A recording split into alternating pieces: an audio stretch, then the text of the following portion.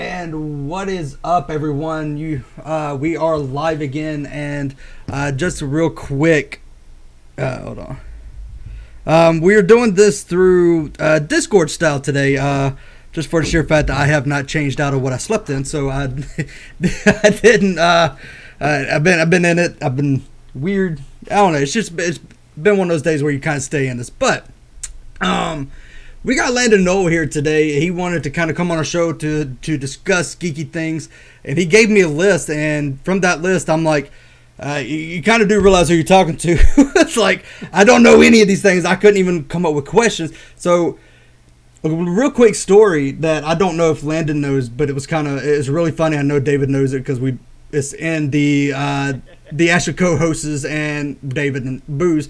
We got this little set chat we talk in on Facebook, and I know I told a story on air before. I don't know if Landon's ever heard it, but we said like Landon's gonna come on our channel, and Billy's like, who is Landon? And after everybody's just kind of mouth just dropped a little bit, we kind of picked up our jaws. We're like, all right, so we started naming us. We said like Landon, he does this, does all these great things. We started listing off the things that you have done, and one of Billy's roles on the channel is to talk to crazy people. He's talked to Von Helton. He's talked to Nephilim Free. So he kind of doesn't trust us already. Yeah. So he was like, "Is this like a Von Helton thing, or is this true?" We're like, "Dude, this is true. No, we're actually this is the things he's done." It took us 15 to 20 minutes to convince him that we are not screwing around with him at this point. And even after he's kind of stopped, he seemed like he believed us. He messaged me privately. He's like, "Are you still fucking with me?" I'm like, "Dude, no, I am not messing around with you. He has done these things." And so it was kind of really funny, and it kind of sparked something in me, we could talk about these things. I love Landon, you can go on down any rabbit hole you want to, but maybe there's a lot of people that don't know you and don't know the things you have done that would love to hear about some of the stuff you've done. And I mean, I'm gonna have to agree with David. You need to write a autobiography at this point on the stuff you've done, because it would make a really good book to read. Oh, well, thank you again. So this is Landon Kirkle. Good morning, good afternoon, or good evening, depending upon your time zone and latitude. And hello from your friendly secular astronomer. I'm actually glad to be on the Geek Room because I'm proud to be a geek, and we can talk about geek stuff and geek out on geeky things. Yes. I don't even know where to really kind of start at this point. I know I kind of triggered a flat earther in the chat real quick just to have fun with them. Well, I guess if you talk about me and starting, I think probably my first public interaction was actually my first complete sentence I spoke as a child. And I do remember actually saying it. I was 22 months old. We lived on a farm in United States, California, in for people that know the Bay Area between Hayward and Pleasanton, and we're on this ridge overlooking the bay. I could look from San Jose all the way up to San Francisco and Marin.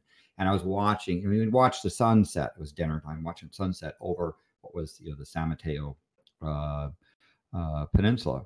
And I thought it would be neat to go and see where the sun went, because again, I'm 22 months old, so give me a little bit of a break. But in my view of cosmology at that time, and what I saw was, I didn't actually believe in a flat Earth. I believed the Earth was lumpy because I could see mountains and things like that, and I could see the sun going over the edge. And so I was really interested in seeing what that looked like, right? And so my first complete sentence I spoke was, "How far is the sun?" And of course, rather than saying, dada and goo and all that sort of stuff, this thing came out of me. My parents went to pick up a book. It was called Questions Children Ask. I still have that book. And they flipped to the page about how far is the sun. And I remember it had a picture with one of those interstate highway signs that we have in the United States. and a little exit thing that said, it had the sun shining up there, and it had sun, the arrow pointing, and instead of saying, this time it was we were in the English units, but it said 93 million miles. I saw that on the sign, and I knew that going to grandmother's house was an all-day affair.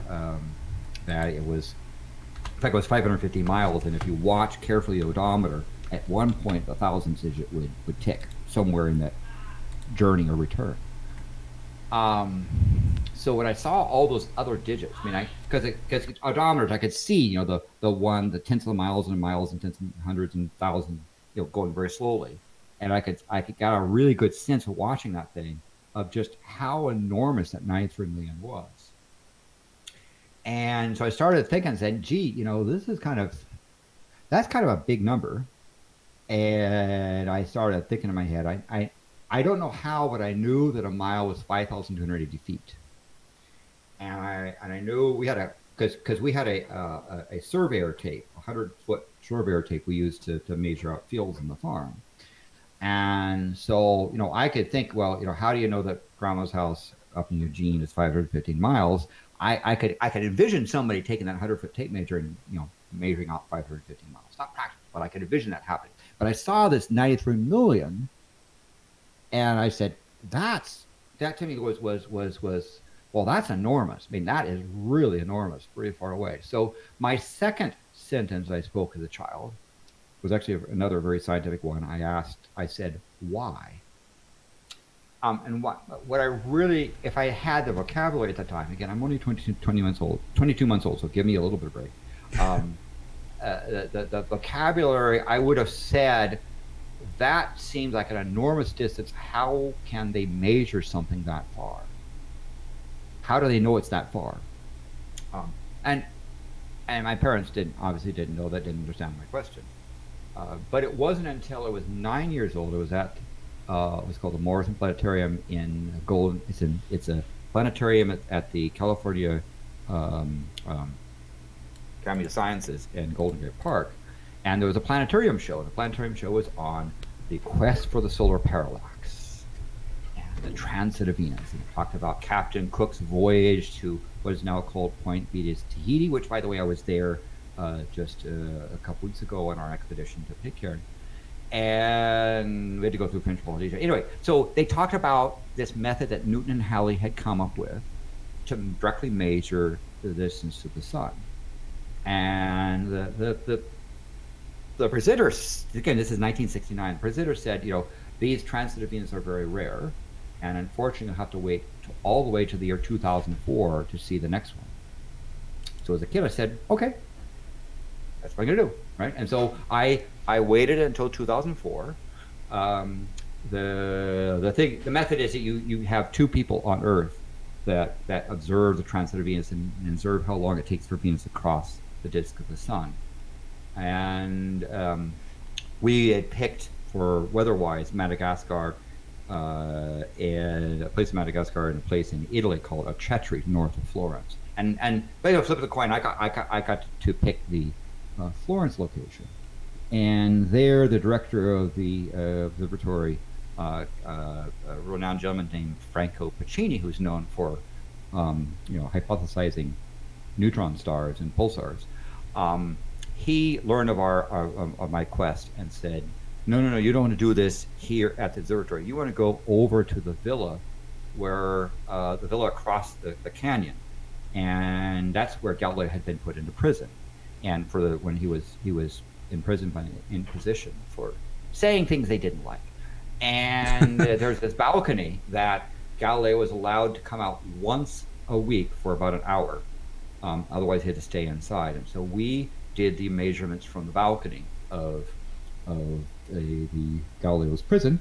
And yep, the Earth did move. And yes, we measured the distance sun. Plus the fact we had letters from astronomers in 1882 and learned a lot of stuff we know more about the Venus atmosphere. And so actually pegged the distance down to a fairly high accuracy. We're much more successful than Cook and the people at that time. He had a problem. They didn't understand Limb darkening, they didn't understand. They didn't take into account the Venus's atmosphere and other effects. So their error was within about 7%. But we measured it at 149,596,756 kilometers, plus or minus 3,543 kilometers. So our error was we had a 0.0237% uncertainty. Nailed that thing. And we also had done measurements of curvature of the Earth. Yes, the Earth is curved. We've measured it. We've measured distance to the Moon, and from that we could measure distance to planets and distance to nearby stars. What was the methodology you used to measure the curvature of the Earth, just to trigger off? Several things. And one of my favorites I would do with my nephews is using the difference in sunset times. So we had, for example, a lighthouse that was on the coast, and we looked at the difference in time between sunset near the beach, or someone standing at the beach, and sunset of somebody on the balcony at the top of the lighthouse. And we did also things of measuring the height of the lighthouse and other sorts of things. And we used the sand for our calculations. No calculators. And we came up with a curvature of the Earth, size of the Earth that was within a couple percent of accepted norms. I think we're about 8% off. But given we were eyeballing things and timing things, that's pretty good. There's other ways to handle it as well, but that's one of my favorite things. Is essentially difference in sunset in the sponsor. But as I say, I think that notion of discovering just how big things are, and that you could measure it, and in doing the measurements were something that drove me quite a bit. And so I am one of those people that says, yes, I know how far the Earth, the sun, from the Earth to the sun, know the distance, size of things, because I've measured it, right? I know how far away, because I've actually now measured parallax of nearby stars. For the Moon, one of the best things as well is use the Shane telescope, which is a telescope at the observatory. Speaking of Apollo 11, the astronauts left on the Moon corner reflectors, and with this 3-meter telescope, you can scan the Moon to find tranquility base, and we have a 60-kilowatt laser, 60,000 watt laser that we bounce off the mirror here at Lick towards the Moon. It bounces, hits the reflector, and comes back. It takes about 2.5 seconds for the round trip. And so it's relatively faint, but we use a frequency the Moon is not so bright at. And so we see the blip coming back, and we can measure now the distance to the Moon within about 1 millimeter. Isn't there like something that one of the universities does where they like try to bounce like a message off the Moon, and somebody else has to decode it or something? Yeah, you can use the Moon as a radar reflector. You don't get as quite an accurate of a set, because you're getting reflection off of a curved surface, whereas the retroreflector is relatively flat and small. But that's a fun thing to do as well. But it's nice, and having to do things like, and I was talking, I think it might have been with DeGrasse Tyson about being a flat earther's worst nightmare, and you mentioned saying, yeah, and I've been to the North Pole and South Pole and so forth and done all these things, and it's like, yes, I guess I'm their worst nightmare, because I don't actually go and assume stuff. I actually measure it. So that's a scientific method. I mean, it's scientific to question things. Yeah. Like, science is about questions, right? And so, to have my first complete sentences be questions about my surroundings is a very scientific thing to do. And so I encourage people to question stuff. That's the scientific method. What I don't encourage people to do is to wallow in ignorance. Yeah. So I mean, I guess that maybe that means that me and Frankie here can engage in some science and ask you some questions and try to confirm for Billy that you're actually real. Yeah, I think I don't accept the philosophical notion that I'm just a simulation, right? So here's a question. You listed off a lot of places just in that little short story alone, and I feel like it might be better to just say, what countries have you not visited yet? That might be an easier list, right? Yeah, I mean, I think my country list is at 80. So, for example, I have not been to Sri Lanka. I have not been to Afghanistan. Yeah, I'm pretty sure I have not been to Afghanistan. When people like the Indian subcontinent ask me if I've ever been to India or Pakistan, depending on who's asking me, I have to say sort of like maybe, because with the Chinese, I went to Kashmir, and Kashmir, China, and actually, yes, it's actually Kashmir is disputed between China and India and Pakistan. So depending on whose map it is, I was in all three. But Okay. So you've yeah, been, there's. go ahead. No, I was gonna say you've been pretty much a lot of places. So you've been like traveling all around the globe, right? Yeah, all of the continents, all of the, even the alleged one, Red Eye, all of the oceans, and pretty much all the seas. Although it turns out that there's different definitions of what a sea is, right? But yeah, it's but Exactly. anyway, it's just part of definition being is an it's the third astronomer, letter having in to the go alphabet. places. Is while you're there, you might as well check things out, right? So that's a fun thing. So have you visited the third letter of the alphabet, Landon? Have you visited the third level of the alphabet? Well, That's my C, definition for C. as a language, I was an early. I mean, my first exposure to C was in 1974. So one of the things, my dad, being a farmer, was also employed by the Pacific Telephone Company, which was a division of AT&T. My uncle worked at Bell Labs, and we had at our farm a teletype thing that was connected to the Bell system. So unlike people who are doing phone freaking, trying to do stuff, we actually had a control station in our house, and you're expected to use that because you make place free calls and free connections as opposed to dialing, which was expensive. And so I got to there's a particular spot where my uncle encouraged me to go out to the machine at Murray Hill where the people developing Unix, Ritchie, Kurtigan, and people like that were running. It was the fifth version of Unix at the time, and Dennis Ritchie's /user/DMR/C was the C compiler, right? I mean, it was in his home directory, and got to use early versions of C with a ed editor and so forth. So yes, I've had long connections to the third letter for a long time. What you do?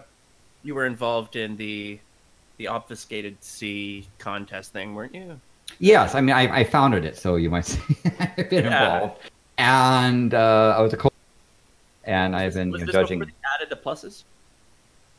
Oh, I mean, yes. Well, because the C contest, international, the IOCCC, International Obfuscated C Code Contest. Go to ioccc.org.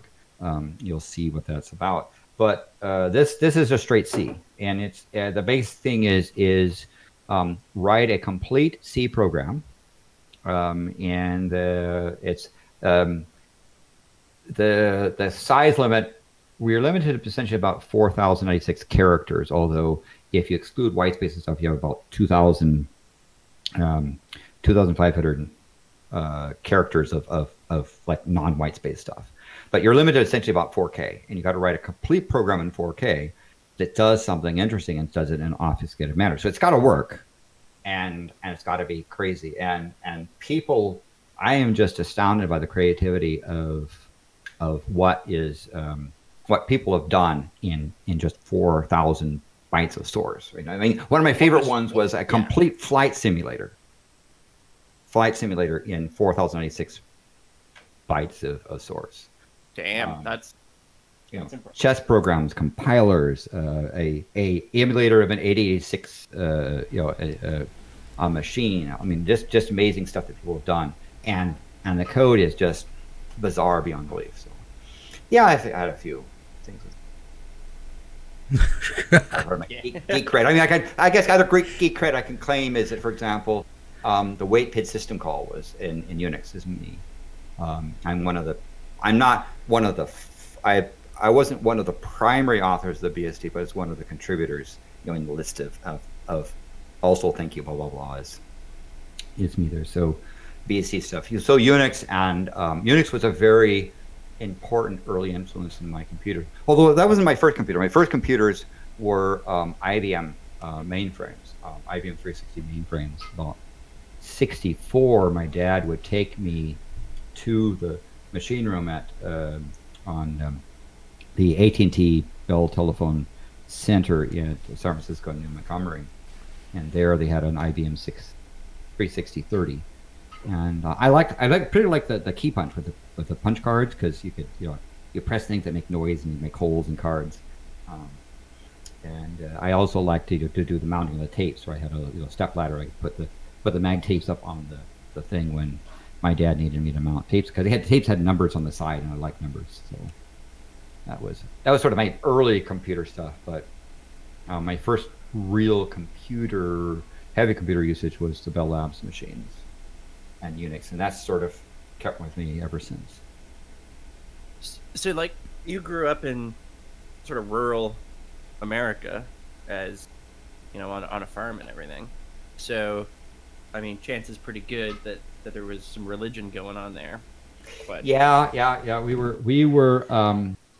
were pretty hardcore American Baptists, and that time it was explained to me the American Baptists differed from the Southern Baptists in that American Baptists didn't like smoking. Right, smoking was a sin, but the Southern Baptists could tolerate smoking. Is what they were told.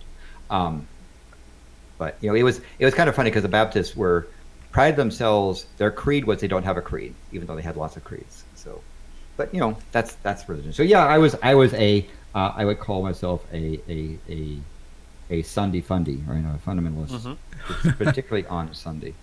What broke that?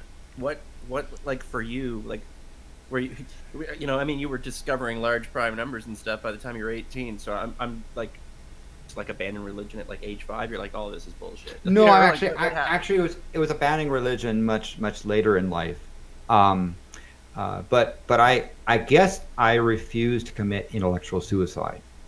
Is what I saw. Again, this is personal. I mean, so if you're listening to me and you're religious, okay, fine.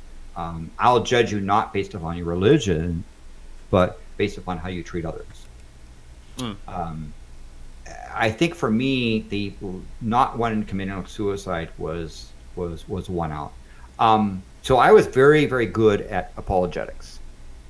And by apologetics, that's really a nice word for coming up with excuses to rationalize batshit crazy stuff, right? And it's interesting because I knew the Bible very well, and I'd read it as a kid 3 times. It was on my fourth sort of cycle. I'm not sure why I stopped at my 4th cycle, but there's a show put on by the Milwaukee Atheists called Atheist Sunday School, that's put on at 11 on Sunday, 11 Pacific, 13 or 1 p.m. Central, and they just read the Bible. And it's interesting listening to and reading the Bible again as an adult, saying, WTF, how did I apply any level of credibility to that book? Because you just read it, right? That's the worst thing I think that someone could do, that you could do religious-wise, is read the book. So when we read the Bible, it was done in the context of a social envelope and a intellectual dishonesty envelope. That's there. I mean, it's one of the reasons why this guy named Saitin, who has committed thorough intellectual suicide. I really feel sorry for the man. I know that people like Steve like him, but I think his ideas are dangerous, and his ideas are deadly to people's minds. I know that because like the ex-smoker is very intolerant of people that smoke. The ex-religious people is not very kind towards people who should know better but refuse to do so. So this apologetic stuff just got to the point where it just got to be too silly, too much. still, the social process that's centered around where if your social life and your connections are through the church and through religion, it's a very powerful hook to keep you there. It's a very difficult to decide you're going to abandon your social life and become one of them, one of the unbelievers or disbelievers or so forth. So like one of the things that interests me when people leave religion, particularly like people who leave because they've tried to think things through, right? Like they're legitimately trying to like find some truth. It's not just because they're they just decided, oh, this is silly, and then I'm an atheist now. Like a lot of people go through more of like a transition where they try to explore other concepts, try to like sort of fill that gap. Was there any of that for you when the hook of sort of like Christianity was gone? What did you try to fill it with before? I mean, I should say I even had a pretend. Oh well, I'm going to tear down my religion and rebuild things, but that was a tear down my theology and rebuild my theology. That was not an honest examination of the whole question. But I guess now if someone said, what about God? I would reply as the probably apocryphal story is of Laplace. Pierre Laplace, an amazing individual whose contributions to the world are extraordinarily profound. I mean, I put him up on the same pantheon as people like Newton. In fact, he went and fixed a lot of Newton's Principia that people are so enamored with. He actually fixed a number of things, filled in gaps, and refined Newton's method pretty well. But anyway, Laplace, there's rumored at one point he had an audience with Napoleon. We know that he and Napoleon Bonaparte interacted. And the legend goes that Napoleon sort of, in hearing about Laplace and all this stuff, asked, well, where is God in all this? I mean, you haven't mentioned God. And Laplace's response was, I have no need for that hypothesis. Meaning that Laplace said, I don't need a God to explain things like motions of the planets or acceleration down a ramp or other sorts of general physics things. And I think that's where I'm at, is that I have no need. So I would say that, and this is a nod to Steve McRae, that I'm an agnostic as Steve Gray defines it. There you go. Nice. There's gonna be like 95% of people that are triggered by that. yeah. And of the other 5%, I'm a colloquial atheist, but if you talk about definitions of logic as Steve defines it, I'm agnostic. He's like, wait a minute, someone's talking about me. His agnostic sensor's tingling right now, so. Yeah. I like to say, anytime you say anything with agnostic or atheism, it's just somehow Steve just pops right in. Yeah. But he's a good soul, so you should on there. And I say that ironically. So like, you should ask Steve whether or not he has a soul. What do you think? What do you think is something that you've contributed to over the years that has had the most impact on the most people, like the everyday average person is impacted by, that they have no idea you were involved with? I think some of the stuff in Unix and in some of the early internet and early operating systems is something I had a contribution towards, and some of the earliest definitions or standardizations around how does Unix work. POSIX P1003 and then .2 standard, .3. The shell, for example, the bash shell that people often use, or Z shell, came about.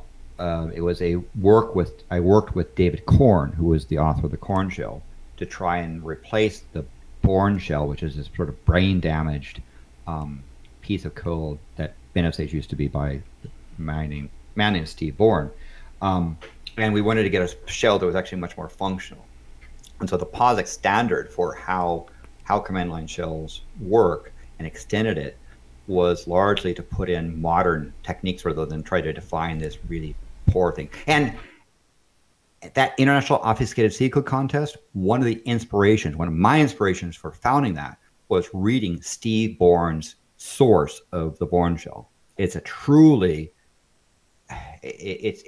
wretched. And the fact that what amazed me was it's not just bad code, but he put a lot of effort into making it bad code. And it was stagnant for quite a while because the difficulty of trying to change it and improve it was quite difficult. So people like David Korn and other folks started writing shells, and the Bash shell came about and Z shell came about from the standardization. So a lot of command line stuff is had my influence on it. But there's other things too. I mean, flipping over, I had the privilege of, because of through my parents and their connections, of being introduced to a number of causes and number of people there. One of the things is the African National Congress. I was a very early supporter, at least for me, of the ANC, and it came about because of one of my college friends was a gentleman from South Africa, went back and was accused of being a member of a banned organization, the ANC, and was eventually in prison on Robben Island off the coast in Cape Town. And he was actually in prison with Mandela at the time. We helped his family and some other families be able to survive in that era of apartheid, contributing through channels and making sure that their families, because when someone like the husband of the family is, declared to be a bad person in the eyes of apartheid, the family is now a suspect as well. And it's very difficult for them to survive, other than doing things like this. My friend's wife, I mean, her probably her only other thing would have been to be a prostitution or effectively domestic servitude. And so the fact that we kept them at least fed and somewhat comfortable was a great comfort to people at the prison. And so when I got to meet Mandela, to my surprise, he knew who I was. And in fact, there's this, we met in person in Oakland when he did a sort of his Freeman tour in 1990. And there's a sort of a VIP room that I got to go in, and I was sort of like this fly on the corner. And I remember this thing where when Nelson Mandela would come into a room, it's one of those people that all of a sudden you knew something was different, right? He had this enormous presence that was just quite astounding. And so when Mandela just stepped into the room of this group of people, you knew there was Mandela. And I remember Jesse Jackson deciding he was the top dog and puffing himself up to go and shake his hand. And Mandela walked right past him, right past a couple other dignitaries I won't mention because I don't mean any disrespect to them, made a beeline to me, shook out his hand and said, "Landon, I want to thank you very much for what you did." No, really? Oh, yeah. And I'm going, wow. "Oh, okay, sir." I said, "No, it's just you understand. We were very aware of what you and your were doing for our families. And that was an enormous comfort to us in the darkest hour. We profoundly appreciate what you did." Wow, that's pretty cool. So that's well, I mean, not cool for Jesse, Jesse Jackson. And I look back at Jesse Jackson, looking like, who is this dude, right? To just, and I didn't mean to do that, but Jesse Jackson's like, fuck this guy. What's it had a thing, and so when things got stable in South Africa, I got to go there, and we were guests. We went to Soweto, right? And not staying in Pretoria or in big hotel in Johannesburg. We went and lived in Soweto. The Southwestern Township was the spot where people sort of congregated because the people of Johannesburg at that time, the power structure didn't want to look at those people it was the spot where the cyanide tailings of the mines hid essentially that area. And it's known kind of notorious for being a slum, but also it had fairly wealthy people as well. It's just that those are people that were in the eyes of the apartheid era, they were called black. There were blacks, coloreds, and whites. And so this is where the blacks were kept when mostly the women, because the men were taken to work the mines, and so their kind of families were separated. And so it was a matriarchal run system. But there were some of those guys. That's where I got to meet Desmond Tutu, a really fun guy, really funny dude. He's just a delight. You know, again, there on the streets and so forth, and people were quite appreciative there. It was an amazing experience to live for I spent several days there at Soweto, but it was a really big deep impression. And that's where I was invited to sit on what's called the Truth and Reconciliation Committee. This is a committee that was set up by Mandela to look at essentially the look deeply in the past of what happened, and to try to bring to light what happened. And it had the power to grant full pardon to people who came before the commission and confessed. Because that's what they did, political crimes, or politically motivated crimes. I think the U.S. needs a Truth and Reconciliation Committee in Trump's cabinet right now, eh? Yeah. And that was one of the most extraordinary events I've ever seen. You saw these people who came in and they were just destroyed, knowing what they've done, and the rule was you had to tell all. You had to bring evidence. You had to answer any question. You couldn't hold anything back. You had to receive a pardon. And to this day, I still remember, because you would see the families of victims or victims forgiving and hugging these people who had done horrific acts. I remember this one guy, and he was just a wreck of a human, and he was being forgiven by a mother, and he said, he said, but ma'am, you don't understand. I poked your child's eyes out. Oh wow! Before I strangled her, and she said yes, and I forgive you. And he was trying to explain, I'm a bad person, and she would just hug him and say, no, I forgive you. There wasn't dry ice in that house. I still remember this today. And to see the people of South Africa and what they did, because there were people there who had a real strong urge to pour out hate, and many of us thought that the downfall of apartheid would be a bloodbath, a terrible situation. And to see this thing happen, where but they got to know things like what happened to Stephen Biko, what happened to the Sharpeville massacre, some of these things that they know because people came forward, confessed, and received full pardon, but also forgiveness of the victims or the families of the victims. It was an amazing thing. This was chaired by again Archbishop Desmond Tutu, an amazing event to experience. Very, very difficult to sit through. I only sat through a couple of sessions, but it was something that was there.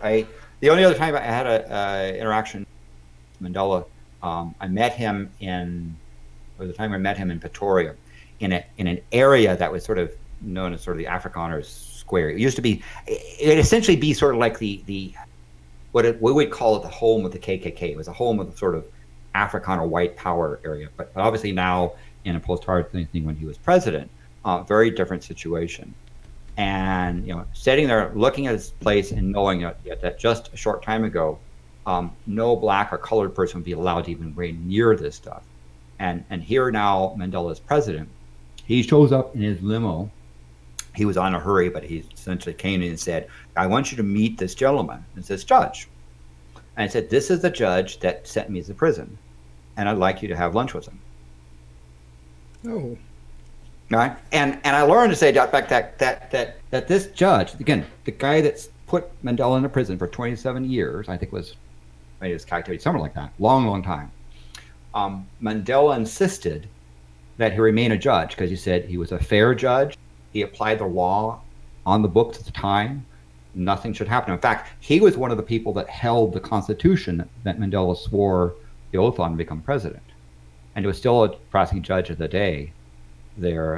And think again about somebody who had a grave injustice and was put into prison, and he had that much personal integrity to honor still honor the people and the humanity of those people that are there. It was pretty amazing. So anyway, that's a thing. I was an early supporter of the ANC before it became fashionable in circles. But there's other stuff too I've done. But if you want to know about things that had a profound influence, that was certainly one of them. And that's one of the stories we actually tried to, not really. We said you actually got to meet Nelson Mandela, and that's one of the things that Billy didn't believe us about. So I hope he's still listening. He wasn't chat, so I hope he's still listening. I think he's a little jealous today. So it really is. And Mandela was really an extraordinary human being. He had his flaws, and I'm not saying that he's in idiotic type things, but he was an extraordinary human being that had an extraordinary, profound impact all around the world. I was in the Libyan desert because of an eclipse, and I was a guest of the Tuareg, which were the desert people, the nomadic people, and the big chief area guy learned that I had shook Mandela's hand, and he came basically to seek me out, to hug me, saying, I want to hug a person who had shaken Mandela's hand. Mandela is known well around the world. His contributions, are extraordinary in this. I just feel privileged to have met him for a couple of times. It seems like there's probably a lot of people that you've met that probably feel. I know that Mr. Feynman was someone, that probably falls into that category, I would think, as well. Yeah, that's the thing. I guess as a kid, when I met people like that, I never really sort of suffered this sort of stardom, Star Trek sort of thing. It was through like my connections with Dr. Lehmer at Berkeley that I met people like Selfridge and Erdish and so forth, and that's also where I got connected with Feynman.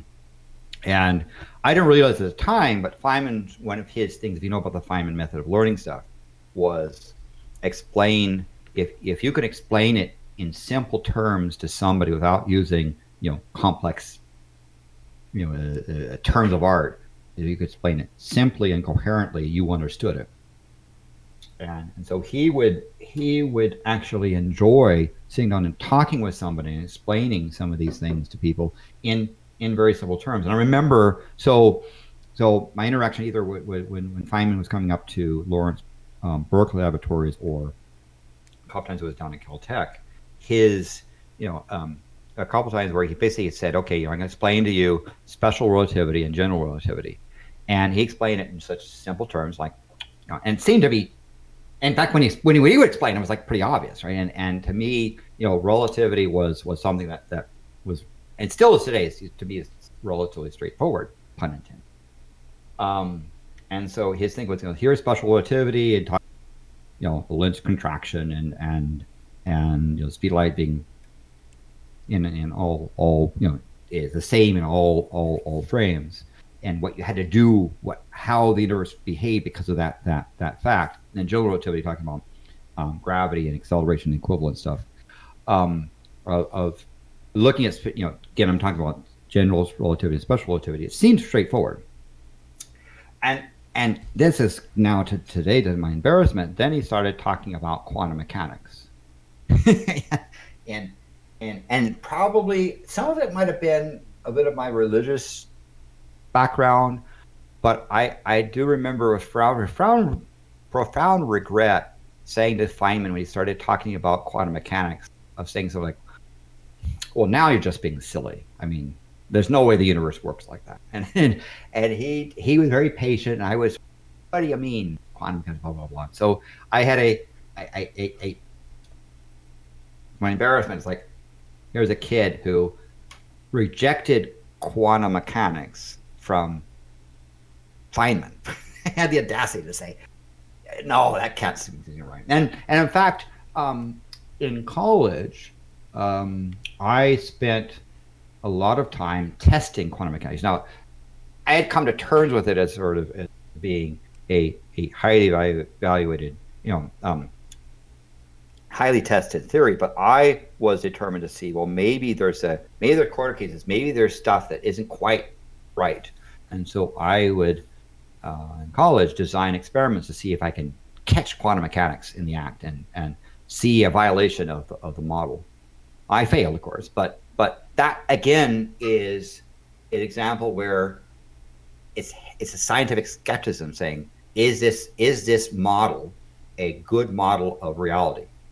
So I would design, test, and push it. And I think Feynman, if he'd been alive at that time, would have approved, saying, yes, test it, check it, question it, and then accept, but then look honestly at the results. And so, I challenge quantum mechanics. So that's.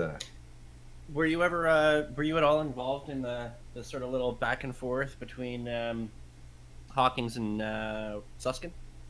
Well, I did. In fact, my conversation, Hawkins about that. This is the one of the things is his famous encyclopedia bet, and whether or not information is destroyed in a black hole. Mm-hmm. And quantum mechanics says no. And it is interesting that Hawking conceded the bet, but in my conversation with Hawking, he said, yeah, it's true that my conceding was not based upon facts, but based upon a change of opinion. And I was saying, so we talked about, well, talked is in, texting, right? He would text and I text, or he would, he didn't always use his voice thing, it was sort of, text chatting of stuff.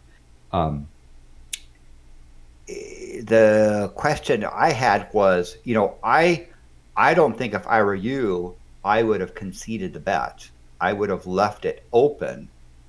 And I said, well, but I said, so, but I would have left it open, and I would have bequeathed the set of encyclopedias to the person who did the best at resolving the paradox of is information destroyed in a black hole. And I think Hawking we may find that Hawking was right. The fact that Hawking conceded the bet and thought he was wrong was just Hawking's opinion. And he said, yeah, it probably would have been better if I had said this is unresolved, and I will, the people in the bet would have bequeathed this set of encyclopedias to the person who does the best to resolve this question. Did you ever talk to Leonard Suss about his position on this? Like, yeah, as well. And it's because this is it is a profound thing on terms of what happens there. It was this business about singularities. If you hear people talk about black holes, you'll hear often someone talk about, well, what's beyond the event horizon inside the beyond the point of no return, and they describe it as, well, there's a singularity, there's a mathematical point where stuff can be crushed to infinite density, and I took a very suspect view that you could have an infinite density, that the material inside a black hole could be crushed to a mathematical point. Mathematics says that's the case, but one of the things that was taught to me very strongly was the universe doesn't ask my permission to do what it does. So I can theorize all I want. I can say I like, blah, blah, blah, and I like general theory, general relativity and special relativity, and I like this and that. And the standard model looks is a mathematical framework, but that doesn't mean diddly squat. The universe is going to do what it does. as a scientist, we ask questions of what's going on and try to come up with models to predict what the universe does. But our models aren't the universe. So the notion that material inside a black hole could be crushed to a mathematical point, the math allows that, but that may not be reality. And I'm happy to say now that skepticism is like, what do you mean you don't believe in singularities? Well, no, I say, no, it's not that I don't believe in singularities. I don't see the evidence that the mathematics has any analog in reality. And in fact, I think now there's more and more people that say, well, it's probably the case that you've got a denser form of matter inside a black hole, but it's probably not a point-sized object. It's probably some other weird collapsible state. It'll be fun to find out why or why it isn't a singularity and what keeps it in a non-zero size point. Unfortunately, you couldn't publish. You couldn't get it peer reviewed. I was gonna say, like, that sounds like something that's like almost unknowable. Well, one of the things that's happening, there's an effort to build a next generation of accelerators, and one of the things that we hope out of this next generation of accelerators is to be able to produce energy densities that can create micro or subatomic sized black holes. And those black holes will decay almost instantaneously with Hawking radiation. But that will give us a lot of information about black holes. No, it won't swallow the Earth. That's not how it works. In fact, the black holes, if they're formed in an accelerator, are going to decay so fast that even it's unlikely that light will even be able to get into a black hole. They'll decay before even the light has ability to travel across the diameter of the thing. So what we'll observe is the Hawking radiation decay of the black hole, which it's a shame, because had we been able to do that in accelerator well 5, then you'd have experimental confirmation of Hawking radiation, assuming that's what we observe, and therefore Hawking could have gone prize for that. I'm almost certain, but he's dead, and Nobel Prize rules say you can't give it to dead people. You can't give it to somebody who has a nice theory. So, for example, Einstein, when he had published his special relativity and general relativity, profound theories that profoundly changed our view of nature, he would not have been eligible for those theories. However, it was Eddington and his group that confirmed special relativity, relativity in general with the photograph of the eclipse. It would have been quite proper to give it to Eddington and Einstein. But the rules have the committee has wacky rules that say they were one, not really interested in giving someone more than one physics prize. They sort of say, well, Einstein already got it for the photoelectric effect, ironically a quantum mechanical thing.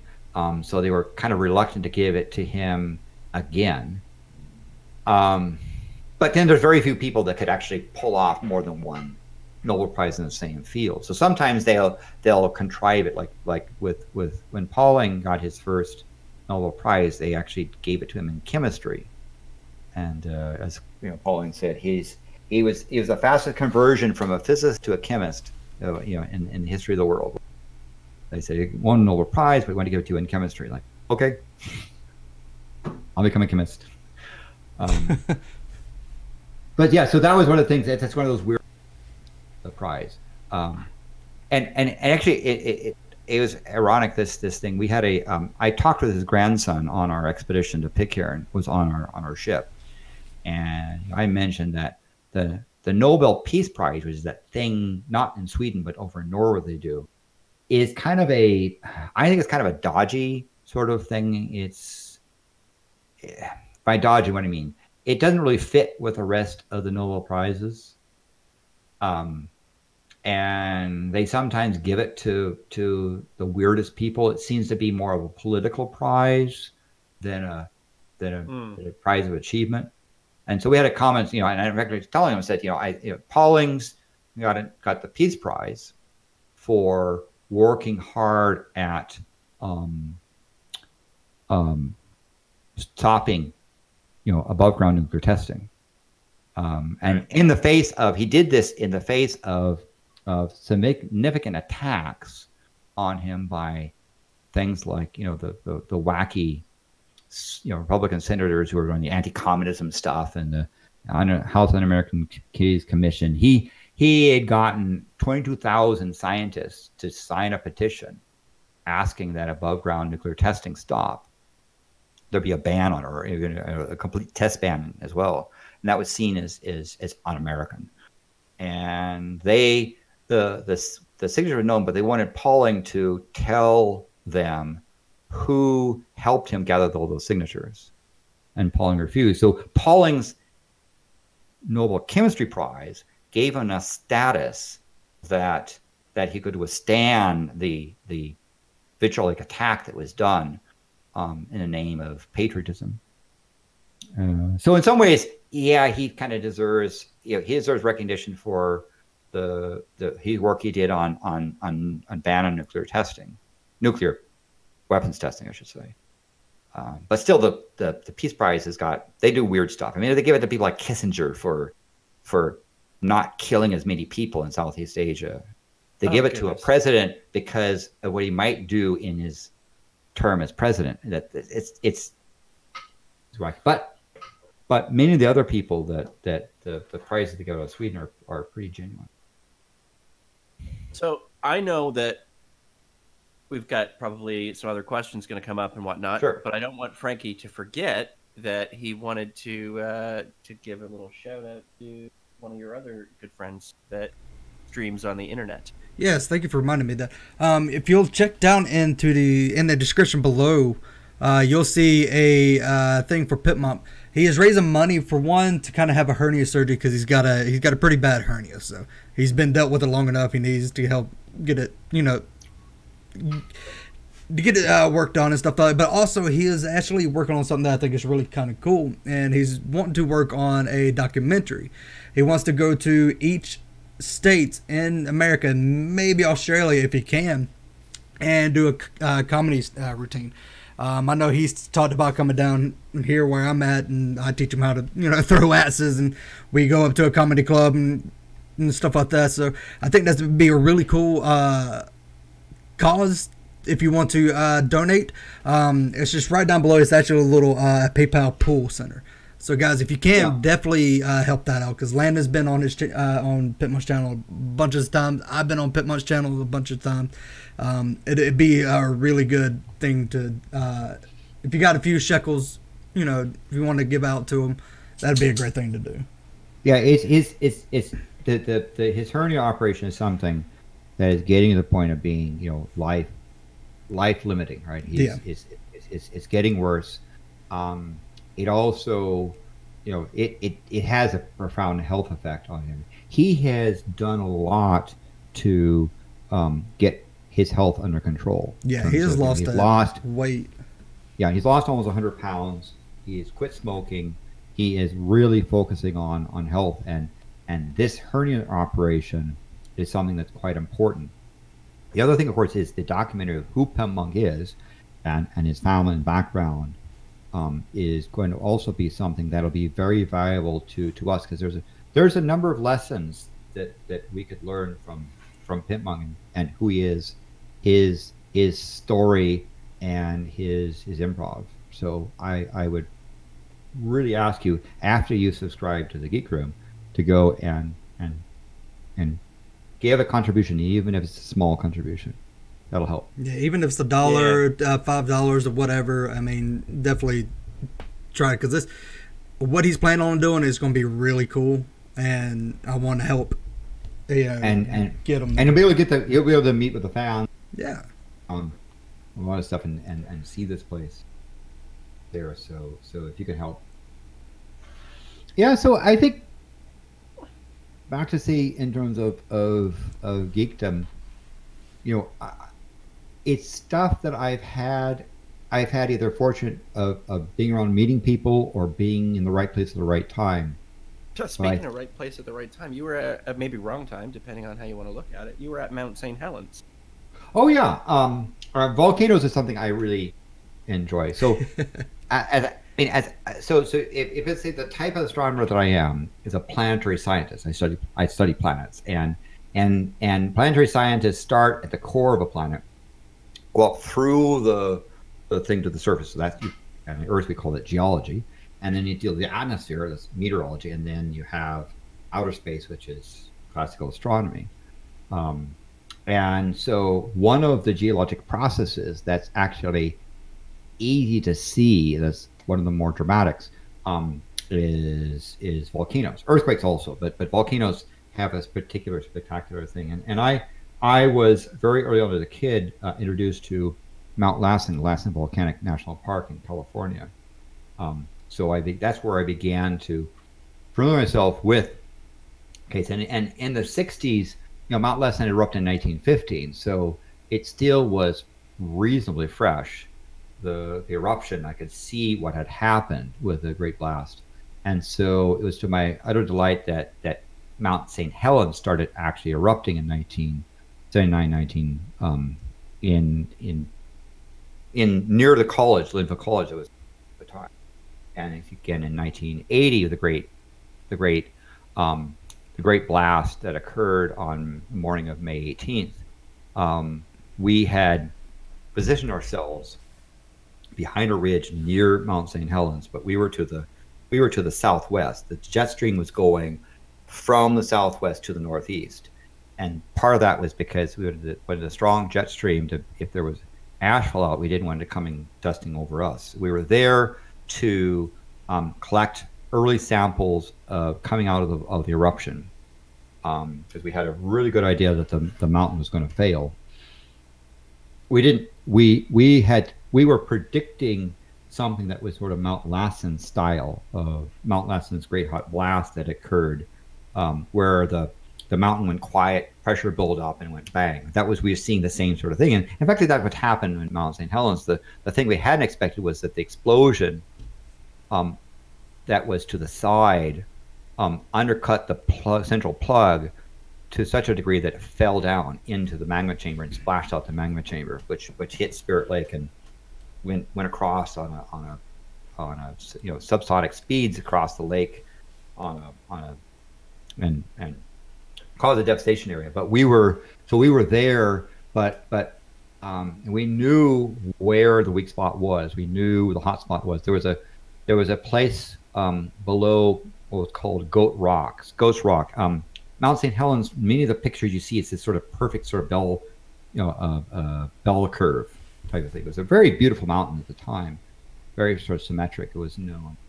But there was a little bit of imperfection on the side, on the northeast side, and it was called Ghost Rocks. And below Ghost Rocks, that was where the plug had sort of like a little side vent, and you had a little bit of rock. Below that plug, it was that area was moving out at a rate of about, let's see, 2 meters, a little over 6 feet an hour. The bulge with the ground was bulging out.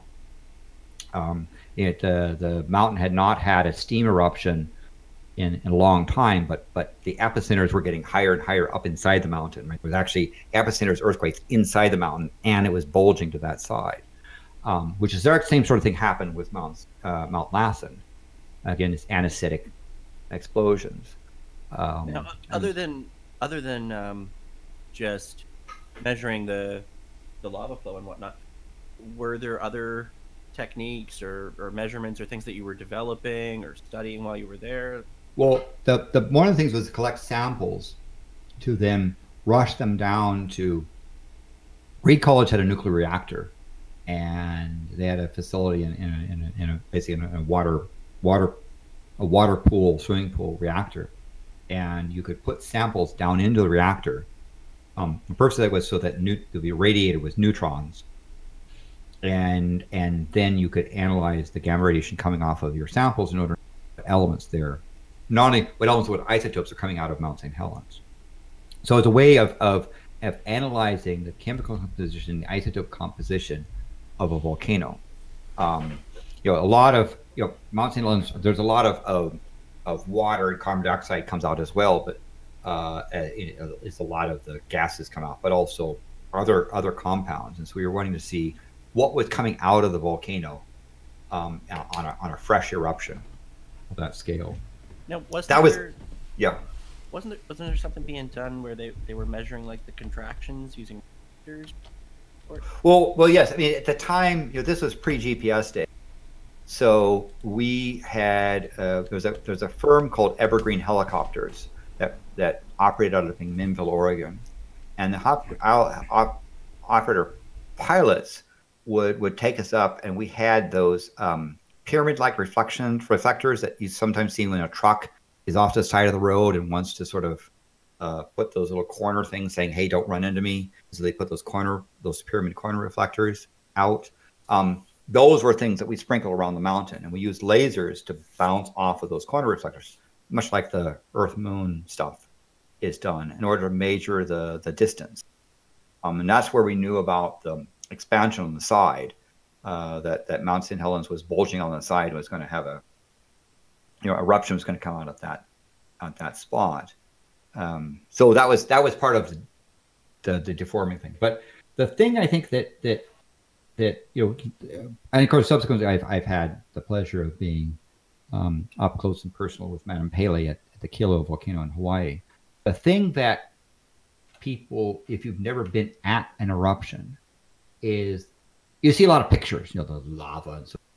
Most of the time, you don't see big red stuff coming out. Most of the time, it's the stuff when it hits the air instantly cools and solidifies, and you sort of have silvery stuff, foamy stuff coming out. The thing that you miss is the sound. The sounds that volcanoes make are extraordinary, and I can't. There's no concert system. There's no home stereo thing that can convey what a volcano does. I mean, in case of Mount St. Helens, we had a mountain-sized subwoofer that was putting out enormous sound volumes, and we had sound analyzers, subsonic sound analyzers. And I remember Mount St. Helens, there was a peak at 7 hertz and a peak at 3 hertz, right, of this infrasound. And you could feel it in your chest. You couldn't hear it; it's just too low for hearing, but you could feel it inside you of these sound waves from this mountain throbbing away. And we saw similar things in like Kilauea at 13 hertz and 17 hertz, these subsonic sounds. But there are, whenever you have a primary, like a musical instrument that has a primary tone, you have overtones.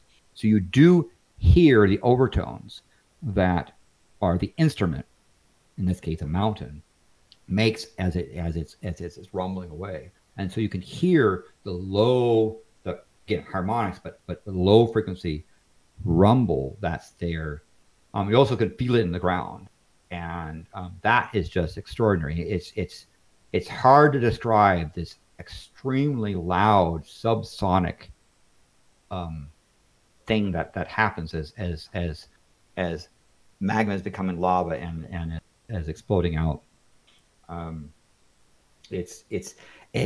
I guess to say, you just got to be there, and you can't.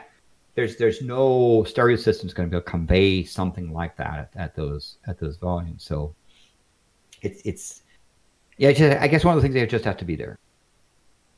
I mean, it's funny because most people, if you're talking about volcanoes and earthquakes and unhospitable terrains, the last thing that they'd be saying is, "Oh, you have to be there." Right? They want to be as far the fuck away from a volcano going off as possible. Yeah. Well, oh no, you've got to go and experience the rumble in your chest at the volcano. And like, no, you got to. Now, I guess to say that you need to, when you're working near a volcano, you need to be careful. It's best to work with people who know what they're doing.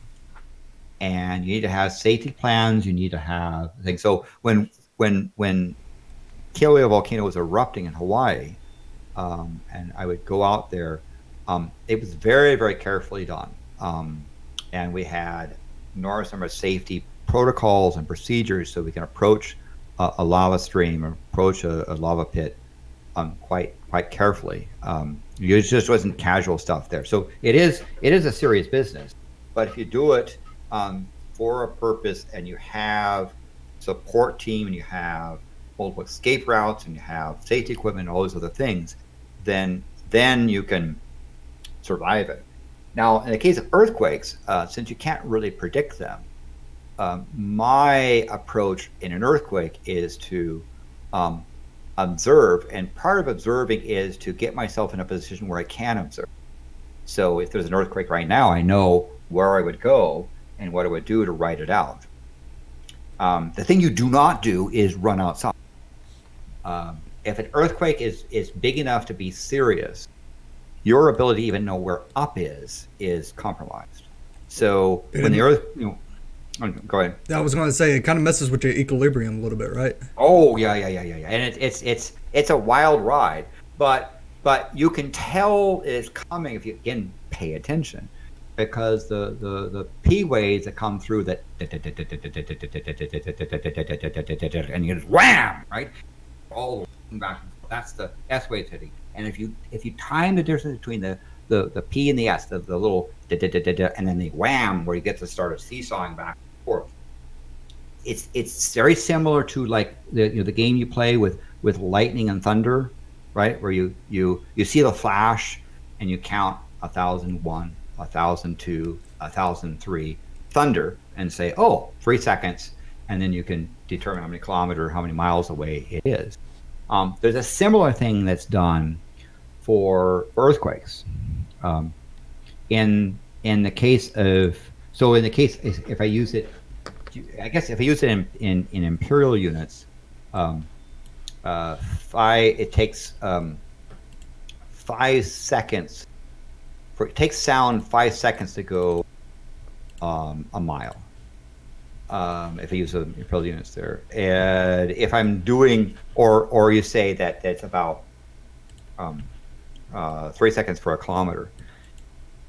In the case of earthquake, the pressure waves that come first precede the S or surface waves. Every second is 5 miles or 8 kilometers. So in the case of like the Turkey quake, we had about 4 seconds of vibrations before the thing hit, which told us how far away the actual epicenter is. So when the earthquake starts, you begin to count. You look for a place to get safe when the pressure wave hits, and when you have that second pulse come through, at that point you then ride it out. But you now know you got a pretty good crude estimate as to how far away the epicenter is, and knowing the pulse, you could even get a good idea of where the earthquake was and its size, right, based upon that sort of thing. And then you watch stuff like in this particular room. I would know, again, this is the sort of thing I do by habit, but I just say, okay, if an earthquake happens, I'd be on there, I'd be watching this way of the room and see how the room is twisting as the earthquake goes through. Because if you're there, you might as well make observation. Something useful than freak out, right? Enjoy it as best you can. Now, we do got some questions in the chat, but one of them is, I guess because it relates to the earthquake, is Bill Hicks was asking, why shouldn't you run outside in an earthquake? Well, in a big quake, by the time you can run outside, the quake, first of all, is beginning to die down, or its intensity is less. And the problem with buildings is that they're attached to the ground, at least the ones that don't fall off their own foundation. So the building and ground start moving in tandem. So the shear between the building and the ground is moving. They're kind of moving next to each other. And the worst thing that happens is that the earthquake stops suddenly or dies down suddenly, because at this point the building's got forward momentum and it's going to go to the next swing while the ground stays the same. So the building is sheared. So it's like you get the building oscillating with the ground, and the ground stops and the building keeps oscillating. So what happens is the outside edge begin to crumble. that's where the walls, the awnings, and the rock or whatever is masonry, whatever starts falling down, because now the building is rocking back and forth while the ground is relatively still vibrating, but much less. So you generate up this resonance in the building where the building's rocking back and forth on the ground, and the ground starts slowing down. So you have now the ability to try to run outside, because you can now locate yourself and try to go there. But just as you're getting outside, the edge of the building begin to crumble down on top of you because the shear forces there. So in the Turkey quake that was in 1999, was in the Blue Mosque, the destruction outside was really quite profound. The stuff, the tiling and so forth, that come off of the walls, and the fact that the congregation, whatever, that was hanging around for their meet the infidels thing. I say that in jest, but it was basically they had a thing. They had a thing saying welcome non to the mosque, and kind of a meet and greet sort of thing. And there was imam was there, talking with people. The earthquake happened, and everyone fled out of the room. And so part of the thing is because the Blue Mosque is one of those giant mosque domes. So there isn't really a thing you can duck underneath to do. But I said this building's been here since 1453, I think. If it was going to come down, it probably would have. It's been beta tested, right? Yeah. I said, and then it's like, wow, listen to the sound, because the dome, unlike in churches, mosques have these very titling stuff. They don't put like all this iconography and gargoyles and stuff like that. It's the insides are very clean sound wise. So the sound of the dome, whoom, whoom, whoom, as the earthquake is really rolling around, was really quite fascinating. There was a chandelier in the center. They had chains on it, and it was rocking back and forth. But the main thing with the sound inside was quite impressive. Speaking of the sound, somebody in the chat was asking. They said, "My question for Landon is, would a rotary woofer setup, I know it costs thousands, be able to recreate the feeling of that infra sound?" I think so. I mean, I think you could try to reproduce that there. It's difficult because you also have the vibrational stuff as well, the high harmonics. So I imagine you could, but it's difficult, right? It's not going to be something your home theater is going to produce. Do you think that you showed me a picture maybe a few weeks ago of a circular sort of woofer setup for testing pods? Yeah. Do you think something like that would that place, could they recreate? I mean, I think they had kind of capability, the power, and the do that. One of the things I would also do is I would have a water tank, and I would have piezoelectric pulsators inside to get the water resonating as well. You want a mass sloshing around as well. That might also help. Oh, yeah.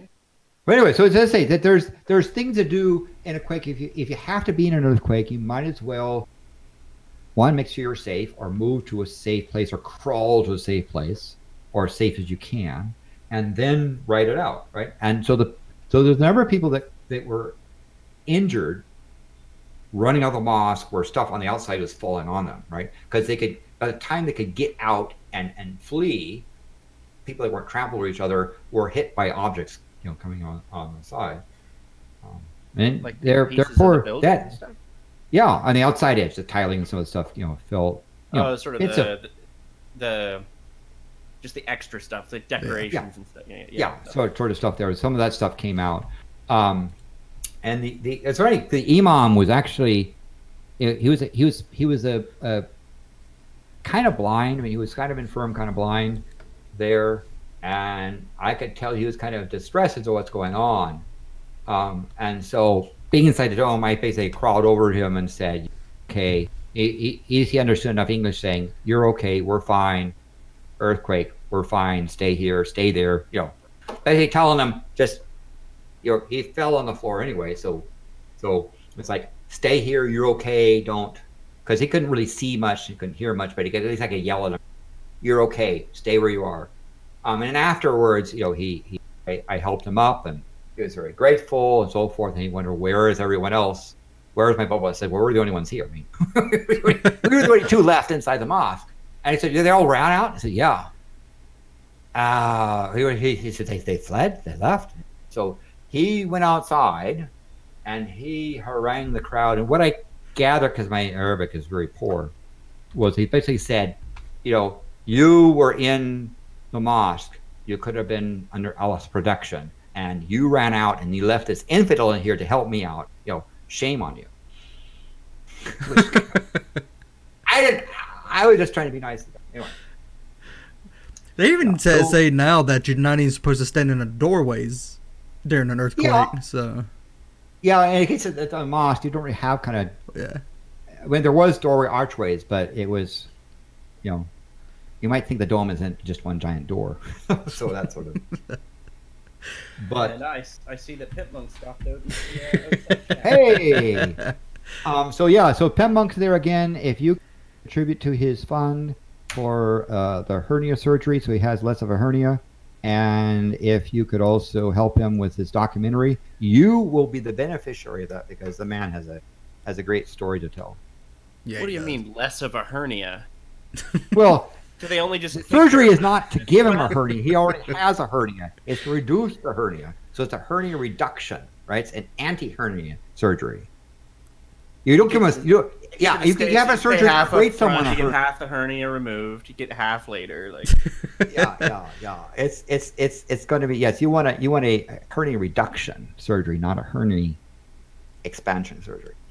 And he said in the chat he would suck all the balls for anybody who donates. Very generous offer from Pimpmunk. Yes, he does not discriminate on the number 0, 1, 2, 3. He'd do them all. Layaway hernia surgery. I'm sure if you have 3 balls, he'll be extra excited. Yeah. He's like, damn it. I do have another question. Please ask Landon if he's ever been to Iceland and seen the spreading zone. Yes, Iceland's an amazing place. Their volcanoes are pretty cranky. No disrespect to Iceland. Iceland people are nice, and it's really nice. I really like the geothermal energy and the ancient civilization stuff that's there. That's really a fun place. But Icelandic volcanoes are less. They're not as understood as some other volcanoes, and so. In general, like I try to stay away when they're erupting because I don't understand them as much. So that'd be my thing: is if you don't know what you're doing, don't go near volcanoes and don't roast marshmallows. That was Iceland had some spectacular volcanoes. It's spectacular geothermal area. It's just an area that I don't know less about, so I tend to stay away. There you go. Please ask Landon, has he ever tattooed a midget from Africa named Blackie McGee? So I have not tattooed anyone. So the answer would be no. So people are just trying to find shit that you haven't done. Like they're just like, oh it's man, probably this a guy's shorter done it all. list at this point. Yeah, right. Yes, I have not. I mean, what's Landon's favorite comic book Look, character? you need to seek out Blackie McGee and get that off your bucket list immediately. but apparently you know the guy. I think for comic book characters, classic comic characters, Spider-Man was something I remember as a kid before it got kind of weird. I understand that because people are showing me the recent modern Spider-Man comics. So, you know, comic character. If you're talking about like action comics now, in comics as in newspapers, I really there's a number that I really enjoyed. Bloom County is one of my favorite comic strips, and one of my favorite characters in Bloom County is Bill the Cat. And whenever Bill the Cat would show up in Bloom County, I was quite happy that he's Bill the Cat epitomizes all that's cats. Bill the Cat can't help that he's ugly, and he doesn't care, and he's, you know, he's more cat-like than something like a Garfield tries to be cute. So here's like my favorite like comic strip style stuff. Oftentimes growing up was like Far Side and Dilbert, right? Like I still remember reading like Dogwood's Top Secret Guide to Success and all that. But you have an interesting story about Dilbert as well.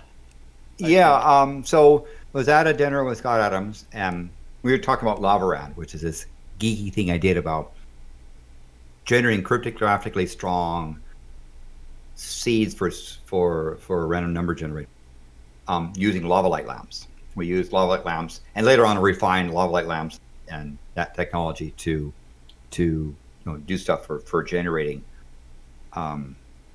basically intractably predict random stuff for cryptography. Anyway, so we were discussing, you know, Lavaran and lava lights, and of course there was actually serious questions about, you know, things like fluid turbulence and digitalization and cryptic hashes and whatnot. So it was a complex sort of thing. And, you know, I was mentioning the fact that random numbers, you can't tell by looking. And of course, an homage to the Beatles song, you know, I said, for example, 9999999 is just as random as blah blah blah blah blah blah blah, right? And of course, you know that, and yes, there were several people who went and did the number nine. If you don't know what that is, listen to the White Album. And so, but that's the thing I said. In fact, if a random number generator cannot generate 9999 number 9, that number, right? In fact, we were talking about, well, how many number nines does John Lennon say in that song? Anyway, but I said that number, a random generator has to be capable of generating that. You might look and say that doesn't look random, but again, you can't tell by looking. So if you go on to Dilbert, a couple of I got a comic in the mail that was signed, and it's when Dilbert is sent to hell, where he has to go to basically accounting hell, and the accounting trolls are there, and there's this troll that basically is generating random numbers, which is sort of something that people say that accountants do. And he's saying 99999, and Dilbert says the problem is you can't tell by looking, right? So you could say that I've been essentially a subject of a Dilbert cartoon.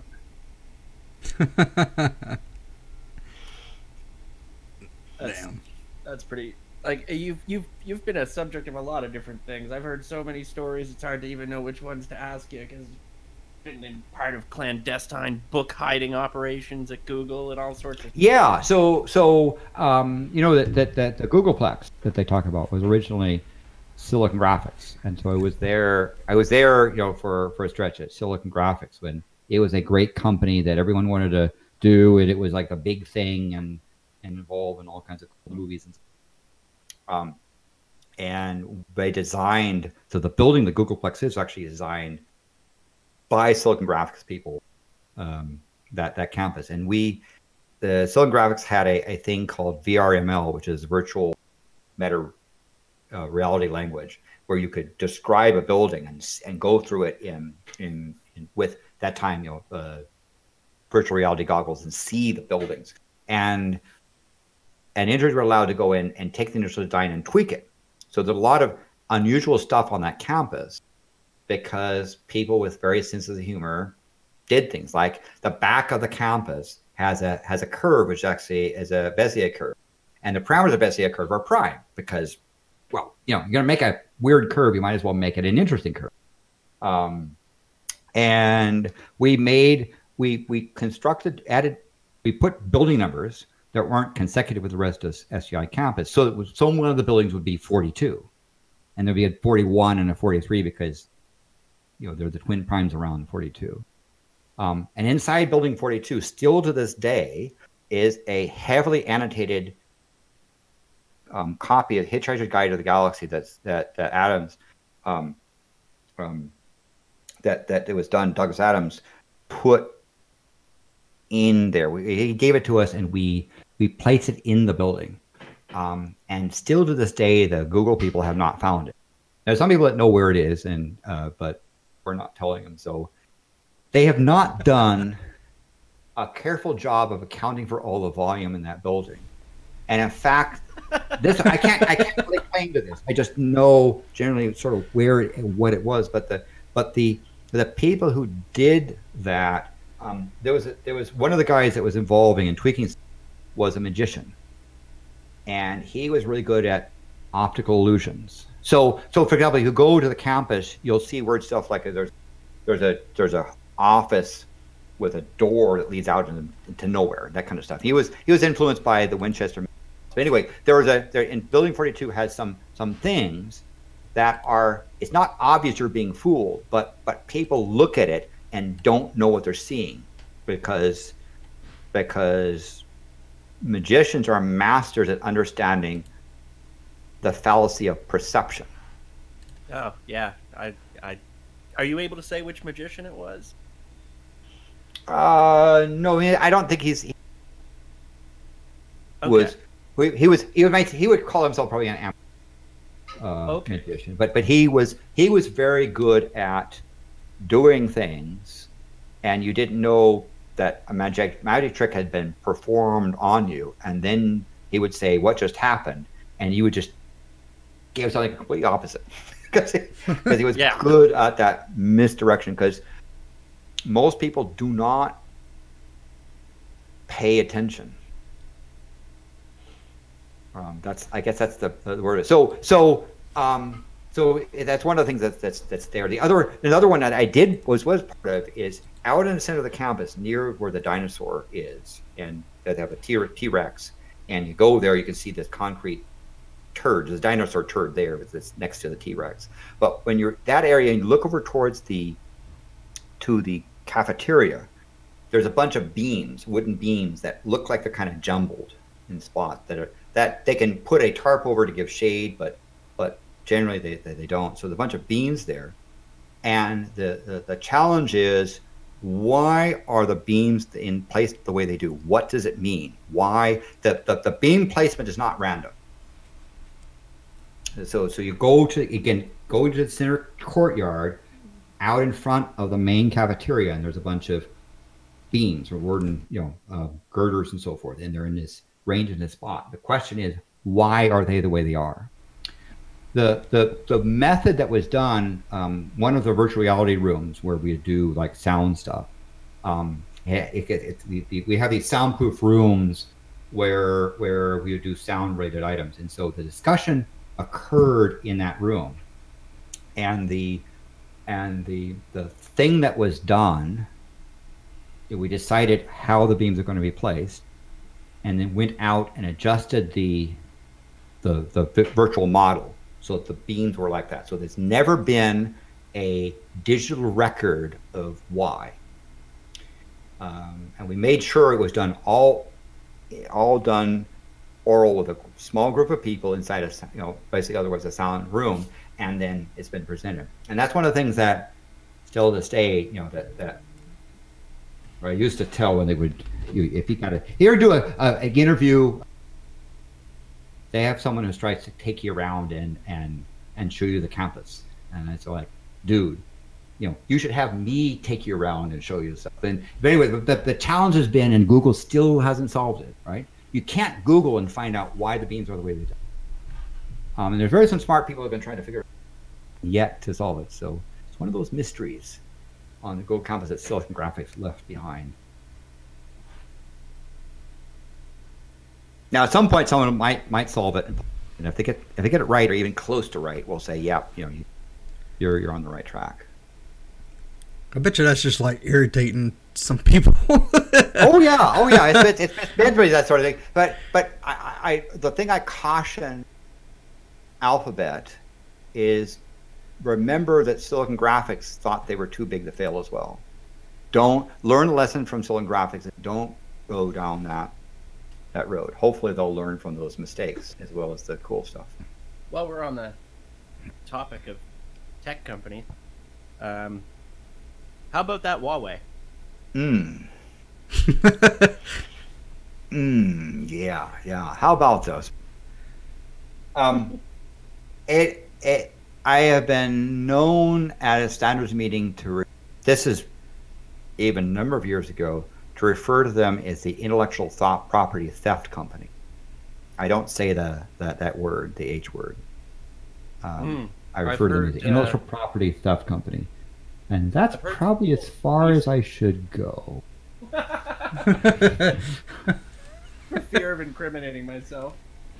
Or angering the wrong people. Yeah. Well, yes. There are other people that are handling that process, but. Well, I've heard some people recently defending them as, like it's just the U.S. trying to knock down this startup company who's doing really well, and they're just jealous of all the advancement in China and. Yeah. I can tell you this, that the Canadian government is not going to sit there and say to that lady they arrested, "Oh, sorry for the convenience." Oh no, they'll definitely say sorry. Well, she okay, yes. Sorry for they are Canadian, right? Sorry. Yeah. But they might say sorry that you are going to spend hopefully the rest of your life in prison. They understand what she's done. There's hints about it in the press, but yeah, the Canadians, it would be very easy for them to say, "Oh, we misled by the ussers below and the country of the south and race," but no, Canada understands what's at stake, and they're not doing what they're doing because they're toting the line. They're interested in justice as well. Somebody in the chat said, ask Landon about Xiaomi, which I guess is a different consumer electronics company in China. I don't know if I pronounced that right. I don't know anything about that, the deals with that company, other than its name. And I know that company had, for example, the particular company that we've been talking about, that's been the subject of Canadian action, as well as Australian action and American action and New Zealand action, and sometimes British action, but they kind of been back and forth in other places. Subsidiaries, and those are also interesting companies. Also, was asked in chat by Synje, who does all the graphics for our channel, does all the intros and stuff like that. How did you and Pimp become friends? I've heard it many times, but if no one's heard it, I think it's an awesome story. Oh, so two people. It was Jacqueline Glenn that I had interactions with through Richard Dawkins, and it was Jacqueline Glenn that introduced me to Pimpmunk, and she gave Pimpmunk his first start. I mean, it's very difficult to get out of the small number of digits audience, and Jacqueline Glenn believed in Pimpmunk, and I had introduced to her, so she said, "Hey, check out this guy named Pimpmunk." Even then, it was like, I'm doing things so forth, but you ought to check out this Pimpmunk. And so I did, and thought he was, not only did I thought he was funny, but I also thought I was impressed by the fact that what he was doing was not scripted. Mm-hmm. He was improvising, right? He was, a lot of stuff he does he doesn't read from a script. He just reads from who he is, or he gets into character, and that's so that's what I sort of impressed me about it. But that was the thing was Dawkins to Jack McLean and to Pimpmunk. There you go. Was that the story you wanted? But yes. Yes. No. Exactly. And there's been other people that have been noticed. He's one of the people I hope that he gets his chance to do stuff, because again, I think one of the things that if you watch his show, Pimpmunk is Pimpmunk, right? He's doing stuff. He isn't sitting there scripting stuff. It's live. It's fresh. And when he gets on fire, boy, and you'll just see, I've been at times like these, get in a taxi cab ride with Pimpmunk, and Pimpmunk starts interacting with the taxi cab person, and everyone's up there busting out laughing because he has the ability to say that right thing at the right time. Is like, where did you come up with that? He's just Pimpmunk. So check him out and contribute to his hernia reduction or anti-hernia operation. Yeah, I'm hoping he comes down this way one day because he's one of the YouTubers that I do definitely want to meet.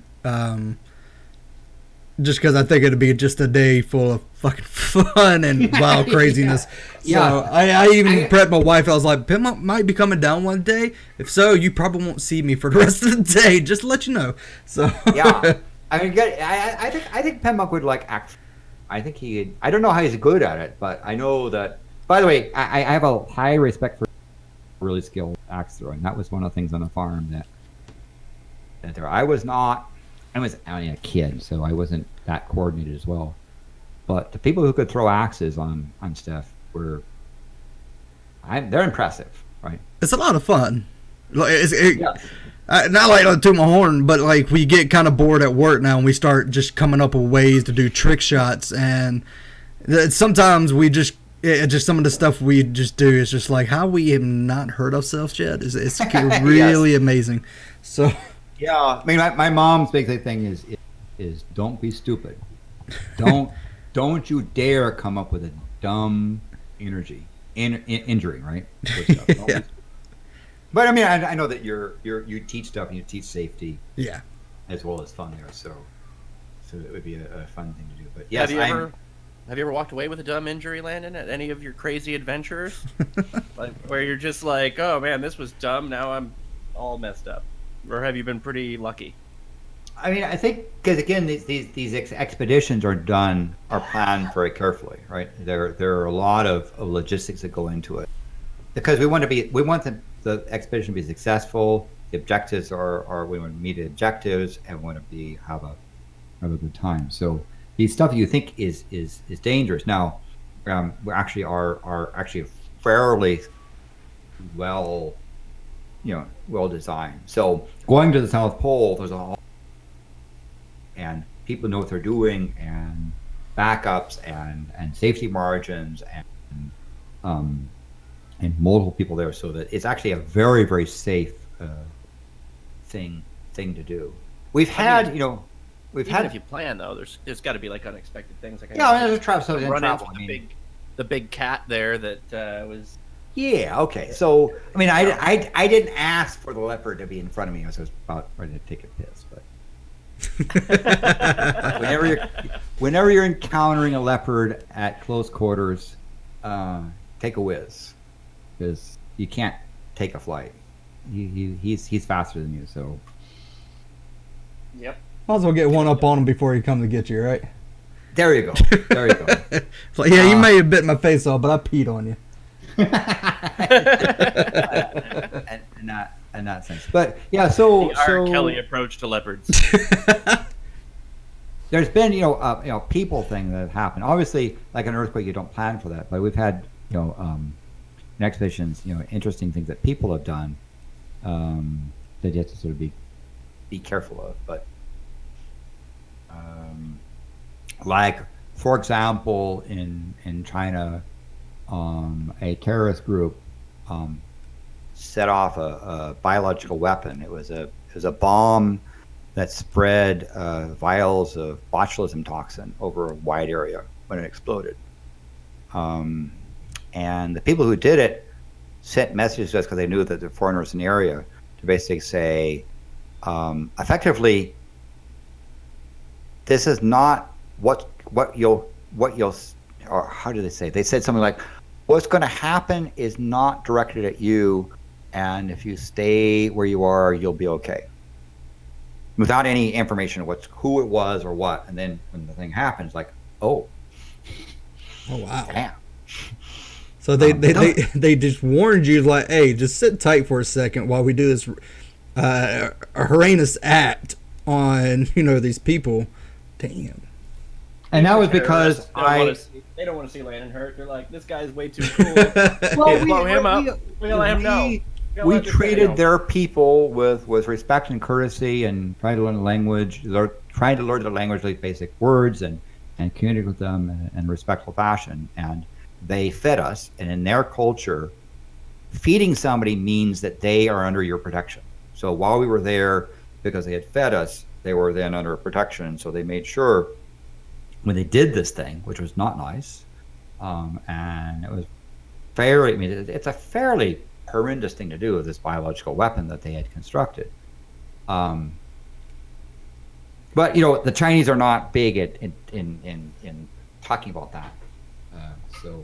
And the reprisals, unfortunately, as a result of that, were pretty severe. The Chinese did not take that attack lightly. By the way, those are things that happened. Like, okay, so planning on that thing, but again, we had the connections and so forth that we kept safe. So we got about 15 more minutes before we're going to wrap this up, and we'll definitely have Landon on again, not only just doing this, but on like the regular the Let's Riff shows, because I think he'd have a whole lot of fun. And I promised you that I would let you go ahead and do a rant on Boris Johnson. Boris Johnson. Yeah. So I have to, as part of my job, I have to follow parliaments in the United Kingdom, South Africa, and Australia because of something called Square Kilometre Array. It's a large astronomical telescope project, and I'm advising people on what's happening to those governments. So I have to follow along on what happens in the House of Commons. And so I've observed Mr. Johnson and his action. I also have to say, also disclaimer, I have relatives who are members of the Scottish Nationalist Party that have been advocating for independent Scotland. And I'm also not fond of monarchy specifically, and especially the royalty, Elizabeth and her spawn. They're not my cup of tea. But today, the Conservative Party selected Boris Johnson as the leader of the Conservative Party, and the Tories that did it just shows they showed just how politically bankrupt the Conservative Party is in the so-called United Kingdom. I say the so-called United Kingdom because I think the notion that the United Kingdom is united is a farce. I think the United Kingdom needs to go the way of the British Empire, and that you have the kingdoms of Scotland, the King of England, King of Wales, and Territory of Northern Ireland, and those entities should be left to determine their own path. Yeah. Because the so-called United Kingdom is a kingdom of kingdoms, right? So it's not like the United States, right? It's you have sort of these three kingdoms and these various territories all under there. And even if Scotland were to be removed from the so-called United Kingdom and become an independent nation, they'd still have the Queen as their monarch. Now, would you want to see Scotland return to having its own king, or would you want to see them become more of a democratic Scotland? If I were Scottish, I would probably also not be in favor of the Queen being a monarch, but that's a different question, right? Do you want to be a republic or a monarchy is a different question than do you want England and the English government and the nitwits in Westminster determining your course, right? So again, the fact that the Tories even considered Boris Johnson, let alone selected him as party leader, and therefore he'll become prime minister, shows just how politically bankrupt the British Conservative Party is, right? That to say that there aren't other statesmen people in the Conservative Party that are, if that's the best they got, no. The main thing, one of the things that you say, give Boris Johnson a chance. No, I'm judging him based upon his behavior, even recent behavior. I mean, this is a man who said that no Scot should be in a leadership position in Great Britain because, you know, and the implication is, and this is something that the Scots have there are many people who even claim to be well-educated cultural stuff that say, yeah, but they're Scotland, right? They tend to be the butt of jokes. They tend to be disrespected. I mean, I hear what backbenchers of Labour that sit behind the Scottish National Party say to them. It's not nice. I mean, so the Scots just get no respect. And take something. Here's an example. You know, you can go up to Scotland and get a pound, right? A British pound that has the Queen's face on it. You know, on the Bank of Scotland. Go down to something like London and try to spend that. You'll find there'll be, you know, pubs that'll sit there. We don't accept Scottish money here, even though it's the same pound, right? Really? There's a notion of, well, but Scots, you know, you even look at the kind of political humor and satire that's done on television and how Scots are betrayed. They're not well respected. And so I think that I strongly believe that Scotland should be able to determine its own future, and that the notion of the so-called United Kingdom needs to go the way of the British Empire. Anyway, but Boris Johnson himself, right, his actions as a person, I think, profoundly say that he is unfit to hold public office, let alone the prime minister. Now, there is an irony that man's going to have regular, like, weekly tea with the lady that lives off the dole, you know, Elizabeth. They'll have to tolerate each other's things on occasion. I think they have weekly or every other week tea together between the prime minister and the queen.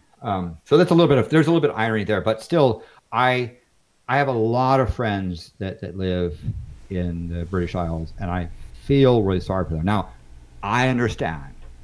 I'm an American. I'm not British. I have my own leader, bad, right? That does weird things, that does embarrassing things. So I understand. I'm not coming from a position of, well, we're better. No, we have our own. You're basically just saying, hey, look, I know my house is made of glass right now, but yes, and so. You know, there's a difference between, you know, with Theresa May, I thought she was an ineffective leader, and I disagreed with stuff, but I did not believe the person's character was in question. Boris Johnson, I think, displays behavior that should have made him unfit for office. I don't see how members of the Conservative Party MPs could have put him up as one of the two candidates, let alone members of the party voting for him 2-1. But then I think that shows, if nothing else, I would say to voters and British voters, remember what the Conservative Party has done to you at the polls. Now, the problem is, okay, and therefore what, right? Okay, so you don't want Boris Johnson as prime minister. So what do you want, Jeremy Corbyn? Well, yeah, I could see your point, right? But just because the opposition's leader has issues doesn't mean you put probably. I mean, he's probably one of the least fit members of parliament to become prime minister. That's just how bad that things have become. The whole Brexit stuff is, and I'm not talking about pro-Brexit, anti-Brexit stuff. I'm just saying, no, Boris Johnson does not deserve to be listed in the list of some very fine prime ministers in the past. Yeah, but I mean, think about it this way. Think about it this way. If he's prime minister now, right, years in the future, we'll be able to look back at this period of time as a time where he and Trump and some other ridiculous people ruled together as sort of the bad times. Yes. I'd say that's the sort of thing. And we'll see more and more of stuff. I think Johnson understands how to play the media. he understands publicity stunts, and look forward to him using these behavioral stunts to distract from the real issue. So he will be the character to himself, because that's how he gets known, while the damage is done on the backside. So now my SNP friends, my relatives there, see Johnson becoming prime minister as helping the cause for Scottish independence. Somebody's asking, does Landon think that Boris is aligned with Euro nationalist ideology? Euro nationalist ideology? I don't think so. I mean, so she's talking about Euro nationalists, that people who don't want the concept of the EU existing, and they want their own national. I think he believes that Great Britain should govern its own affairs, and that he doesn't want anyone else to dictate what they do. So I think he does it from a point of view of independence. But here's the rub: is that same fervor of I don't want someone in Brussels to do doesn't apply to someone in Edinburgh saying they don't want someone in as Westminster tell them what to do, right? If he were, I think if he were consistent, he would say yes, and the Scots, we should give them the independence and let them go, because it's not as if they're going to be like, you know, throwing bombs over the wall, Hadrian's Wall, right? They're going to be family of nations, but there is a case of a country, a nation of Scotland, that voted overwhelmingly to stay in the EU, that want to adopt the euro, and want to put up a trade barrier across Hadrian's Wall. That, to me, makes perfect sense if that's what Scots want to do. Now, Scotland and historically has been its own worst enemy, right? The only people that are worse on the Scots than the English are the Scots themselves. So Scotland running its own affairs is going to be a problem for Scotland. But the same reason why Boris says, the Britain should not be told by Brussels what to do and bureaucrats what to do, the same thing applies to Scotland, right? But Boris is also one of the people that thinks that Scots are not human enough to run their own affairs, let alone he would have no. He says he says a Scot has no business being a leadership position within Westminster.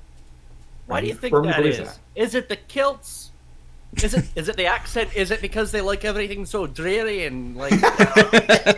what is going on? Why are the Scots disrespected? Is it like? No, they have like at the wrong time. Yeah. Well, but you have to say the same thing about what's the thing about the certain English and certain Ireland. Now, by the way, obviously we're not talking about everyone, right? There are dishonorable Scots, and there are English that have profound respect for Scotland, right? It's not a everything thing, but in general, I think it's in the way that if you look at the history of how Scotland got entangled with England and fell under the monarch, the Council of Rogues and so forth, it's a really sad territory. And there's Scots that sold out Scotland for personal gain. Yeah, I mean, my family lineage, like the McInnises were the King's Bowsmen. They stood by the last true king of Scotland right up until the bitter end, and then they all buggered off to New Scotland here in Nova Scotia. So, yeah, and having one of the King George's killed about 10% of the people in Scotland because they were not giving them enough tribute, right? And yeah. There's been, and this is like in the 1700s. This is not ancient history, right? The fact. So, in some ways, if the monarchy had any sense of shame, they would say, calling one of our son George is kind of a bad move. I mean, and I'm not talking about George III and what he did to us, but what the Georges did to Scotland was pretty horrific, and they should at least say, if they were Canadian, they would say sorry, but they're not. They're English. So I feel all the Canadian Scots back. We just take all the Scots from Canada and send them back, mingle for like a little while, and then they'll be like, "Oh, sorry about that, eh?" And then everything will be fine. Yeah, I know it's kind of funny because why if the Brits threw out Newfoundland, right? The referendum that they did, where the answer was yes, you are going to become part of Canada and not be a British protector. That little stunt. I mean, why can't they do that to Scotland, right? They don't respect them. Well, I tell you why. Because Scotland has some very important economic wealth.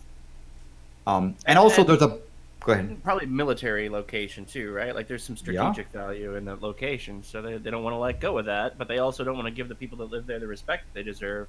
Yeah, and there also are a fair number of drooling members of the House of Lords that are there by accident of birth, that happen to be from so-called Scottish lords. There's a bunch of the peerage and the toting sycophants of the Queen that are in Scotland as well, that want to be British, right, and want to be that sort of stuff. So and UK. Well, I'm not a fan of the Queen either, but that wave though, they've really nailed the wave. Like, yeah, but I did a better wave. I did. So yes, I've had interactions with her grandchildren as refusing to let that person come as guest of the city, and I've sworn at her son.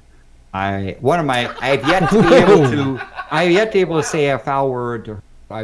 If I have the opportunity, I will. Is that your Is that that's the bucket list of Landon? I want to cuss out the Queen. Like, look, I shook hands with Nelson Mandela. I've braved volcanoes and sub-zero temperatures, but what I really want is to tell the Queen to fuck off to her face. Like, I wouldn't say the effort. I'd probably say, get a real job, bitch, and stop living off the dole. Okay, everybody, flip that. Tag the Queen on Twitter. Let's make it happen. No, but seriously, I'm sure she's a nice human being, maybe. I think. It's just that the thing that she stands for, the monarchy itself, is something that our family as well were kicked out of Scotland in the 1660s because we were on the wrong side of a monarch thing. They also were some of it also came from Nottingham in England. That's a story. And so they are the radicals that came over to the New World and a century later were more than happy to become terrorists. And some of the things they did, we have stories, for example, of some of our relatives that attacked the governor of was in Connecticut. This is like the British governor, and they forced him to set his children's hair on fire as a way of telling him. And one of the kids died from that. There was also a bunch of things where they would they drove a spike into the rear of one of the captains. There was a particular British captain was in the Massachusetts area that was particularly well known for being abusive to people that he believed to be sort of low level colonists that were of high stature, right? So he was particularly mean to people. Colonists were business people, right? And during the time of the Troubles, they captured this guy in a bar, and they took basically a sharpened pike and they shoved it up his rear until it came out his mouth. Oh. Now you see, Disney doesn't tell you these sort of stories of the founding fathers, right? And so forth. There's some pretty nasty stuff that was done, and that part of the problem was that the people were caught and hung by the colonists who did this thing. In part because, you see, it turns out the American Revolution was not a democratic process. Most people living in the colonies were loyal to King George. It was a minority of radicals that ended up doing this Declaration of Independence thing. Disney doesn't tell people a lot of things, though. Like their master plan to get Mickey the Infinity Gauntlet so they can just slap the rest of the he's just going to stand on top of the castle and be like, Netflix, ho-ho! Gone. And just start wiping everybody out. Yeah, so our family has a very strong oral tradition, right? So we tell stories about things and what happened with the Salem. We had people that are victims of the Salem witch trials and of again the Revolutionary War and the post-Revolutionary War. And it was one of the problems is that some of our relatives are really big on blowing things up and creating havoc. Did all of a sudden say, "Oh, it's July 4th, 1706. Okay, we're now loyal Americans." No, they were still going after stuff. And part of the problem was that there were a lot of people in the colonies, now Americans, that would just have been as happy to continue being subjects of King George. And that was a problem. One of the reasons why the U.S. Constitution says that the president must be born, the United States can't be born abroad, is because of that. They feared the majority electing let's say a Tory as president, who would then turn around and say, "Pardon, King George, we want to become," turn against them. There was this real fear, and in the early days, in the Articles of Federation and early days and stuff, there were the Brits did not say, "Oh, okay, you won, sorry, we'll let you go." No, they were the British Navy ship would capture an American vessel, even not a naval vessel, just a merchant ship, and say, "Yep, you guys are traitors and loyal subjects, and you're now impounded. Just be glad we're not going to hang you for being traitors." So we had the War of 1812 and some things we did to Canada. Sorry. And Canada to us. Sorry. It's okay. But again, look. Sorry that we had to, besmirch your name by, tempting you into doing terrible things. Yeah, and of course, just if you thought, it is interesting to think about if the bureaucrats ended the War of 1812, if they had said, "Oh, we're going to keep all that land, Canada that we occupied," there'd be a big chunk of Quebec that would be American, right? And we'd have, that'd be an interesting thing. We'd have had. It all makes sense now. We would have had the block doing things instead of other things. So it would have been interesting stuff. Of course, we'll trade you. We'll trade you. We'll take Alaska, and you can have part of Quebec. Most Americans don't understand. They know about Teddy Roosevelt. Speak softly and carry a big stick and the stuff he was doing in the Caribbean, but they don't tell you. You don't hear, for example, his Manifest Destiny to the North, where Roosevelt's plan was to essentially take over central Canada, right? There was the province there and make that.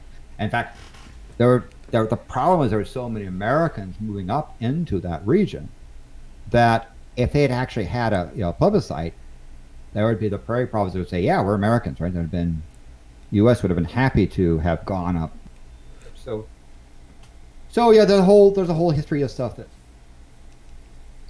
All right, so one more question before we let go. Puffalophicus wants to know, would Landon mind weighing in on Disney versus Redbox? Yeah, okay. So, have you ever done work for Disney too? No, I've not worked for Disney or Redbox. I mean, I know Redbox from the point of view of we used to have a little DVD. Maybe they still have those DVD things where you can go and basically it was a DVD writer where you could go and say, "I want this movie," and it would create your DVD for you. And that was things I knew from Redbox from. But Disney as a company has really changed from the days when Disneyland and the Magic Kingdom, the so-called happiest place on earth, as a conglomerate. I think if you just looked at what they've done to the Star Wars franchise, So in that sense, so it's because it's Silicon Graphics, we did work for Star George Wars, Lucas. oh! Excellent. That's an excellent thing. Yes, yes, yes. And so we did work for George Lucas, which now that whole franchise is owned by Disney. So that would be a indirect thing. For example, I was involved in the restoration of Episode 6, and in particular, cleaning up the final scene, the fight in the Emperor's throne room between Vader and Skywalker. And in fact, if you even watch it today, you'll see somewhat grainy, scratchy thing because they lost the original master. You worked on Star Wars too? Jesus. Well, and the main also on the and based on scaling stuff of the separation between Episode 1 and Episode 2, not the content. I have nothing to. I have no responsibility for Jar Jar and all that. That's not. Don't pin that on me. Disavow. But it was because they wanted to do a reissue of 4, 5, and 6, and so Episode 1 was kind of the first mostly digital, somewhat analog. So building the data center that did the computation, the fight scene, and if you know your Star Wars Episode 1, where they had the Darth Ball fight scene, that thing was filmed in front of a green screen, and the entire scene from when they first countered the big fight and he dies. Sorry, spoiler alert. Darth Maul. Like that scene took 40% of the computation to render that scene of the entire movie. In fact, that doing that scene was actually quite difficult, caused Episode 1 to end early the way it did. There's this weird, why is Episode 1 in like there and Episode 2 start? That kind of, because there was stuff that should have been in Episode 1, but because it couldn't be rendered in time, got pulled out and put in Episode 2 for the last minute. The rendering of Episode 1 finished 17 hours. So they finished the movie 17 hours before the first showing, world premiere. That was how close it came. Whoa. Yeah, people don't understand. Rendering takes a long time, even for big companies. Like, it is, when you're rendering some of these scenes, it just takes like weeks and weeks. So you're talking about, is Landon responsible for the lightsaber change? No, I'm server farm not crashing, so that the thing could have been rendered the way it did. Now, I must say, on the other hand, when I saw the so-called Episode 8, that tragedy, and I would refer you to Galen's descriptions of Episode 8, because he's much more erudite in his explicatives. Is there anything about the new Star Wars that you like? The Disney made, like, if you had to, if a Canadian came along and said, "Look, Landon, you just need to be nice and say something nice, because there's a lot of people who work really hard, eh? And you shouldn't." So here's, I mean, 7 was so and so prominent. I saw 7 in terms of storyline. The thing that I was bothering about 8 was that all the storyline stuff that was being developed, and then it's like the director of 8 says, don't care. Yeah, Mickey came along and said, "Script, woohoo, gone."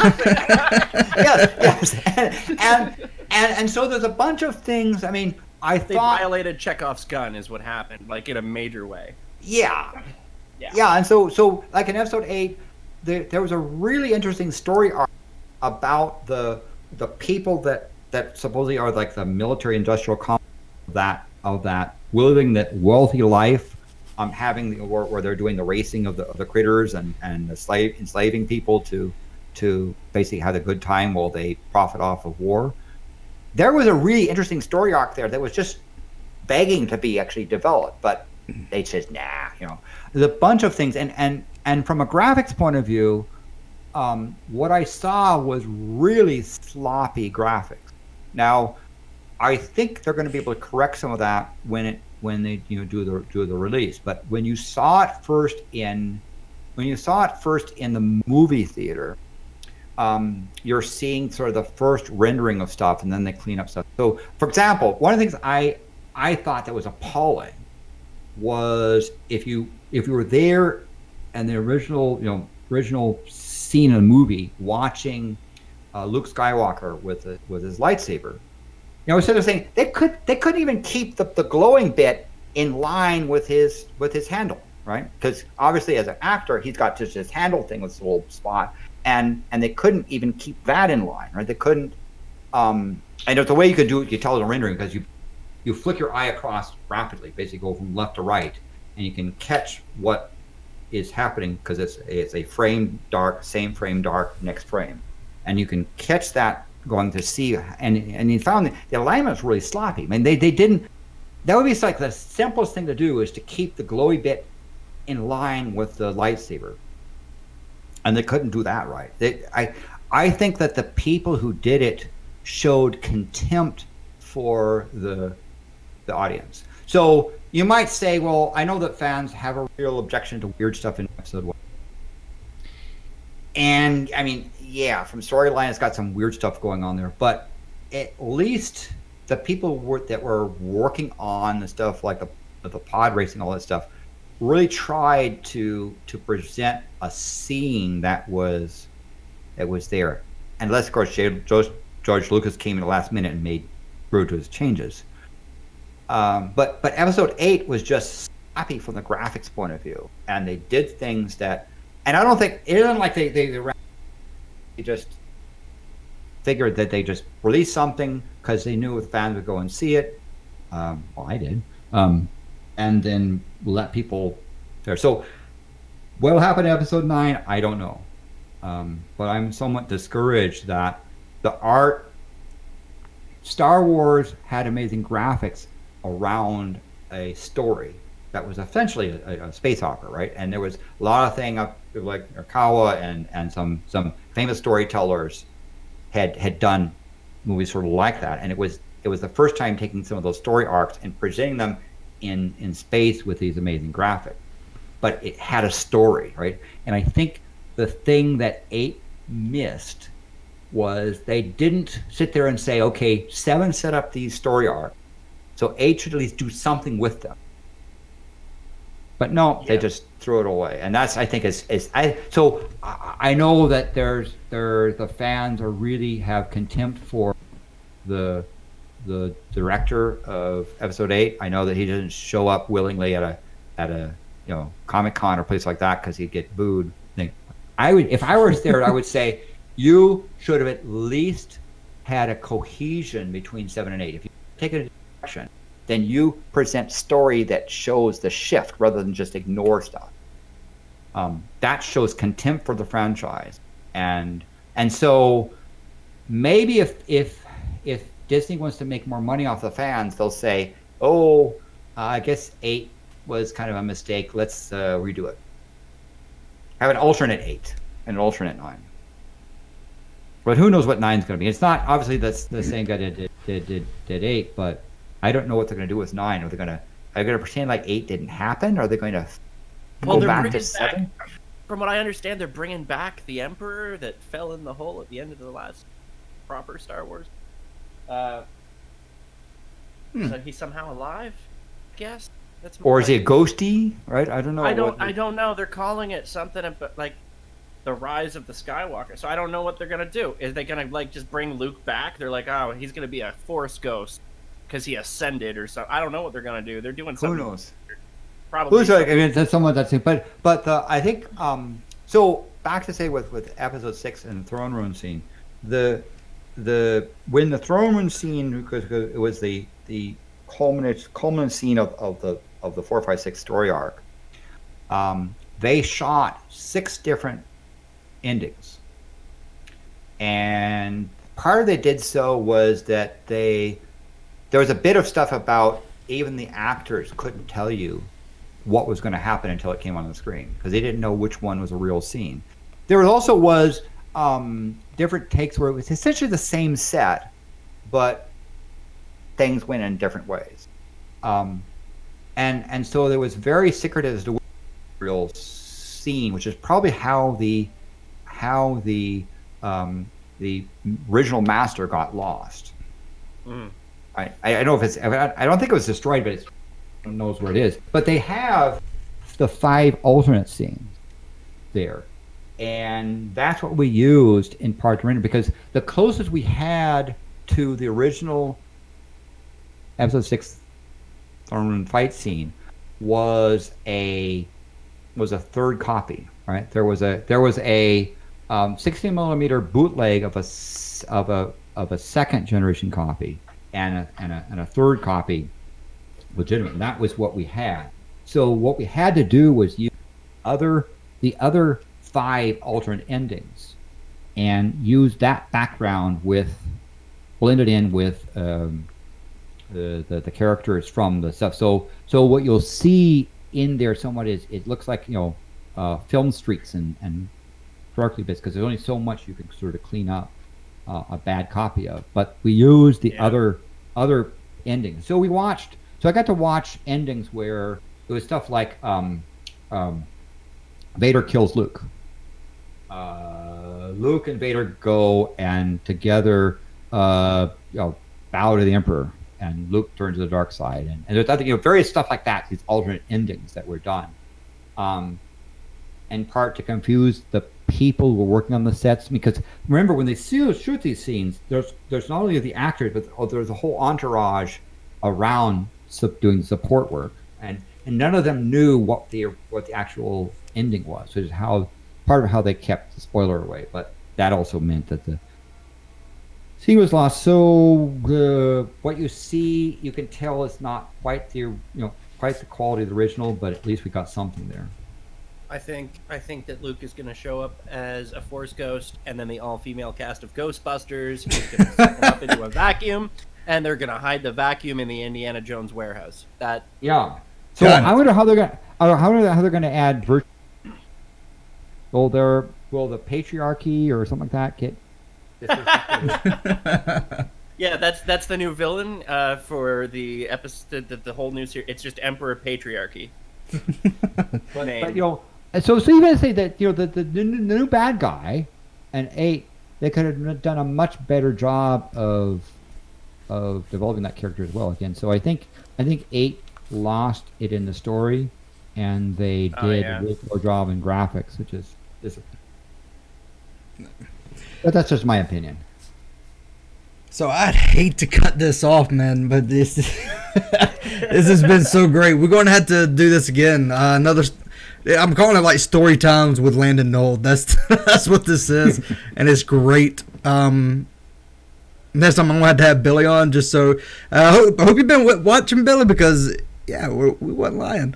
Well, I just say I hope people can, if they haven't clicked that subscription and notification bell, they do so. Click that thumbs up, because the Geek Room can use those, the algorithms that are in place in YouTube depend upon you clicking those buttons. And of course, I also consider becoming a Patreon, and also with Mr. Pimpmunk help in his surgery to reduce his hernia and to do his documentary. Yeah, most definitely. Absolutely. We will have Landon back on Fred Nuts. Don't worry.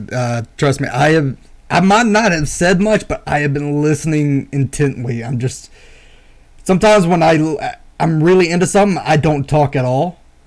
So that's how you know I'm really engaged in something. I'm still here. I'm just like, wow. So thank also, you. shout out to the Milwaukee Atheist too. There. Yes. Yeah.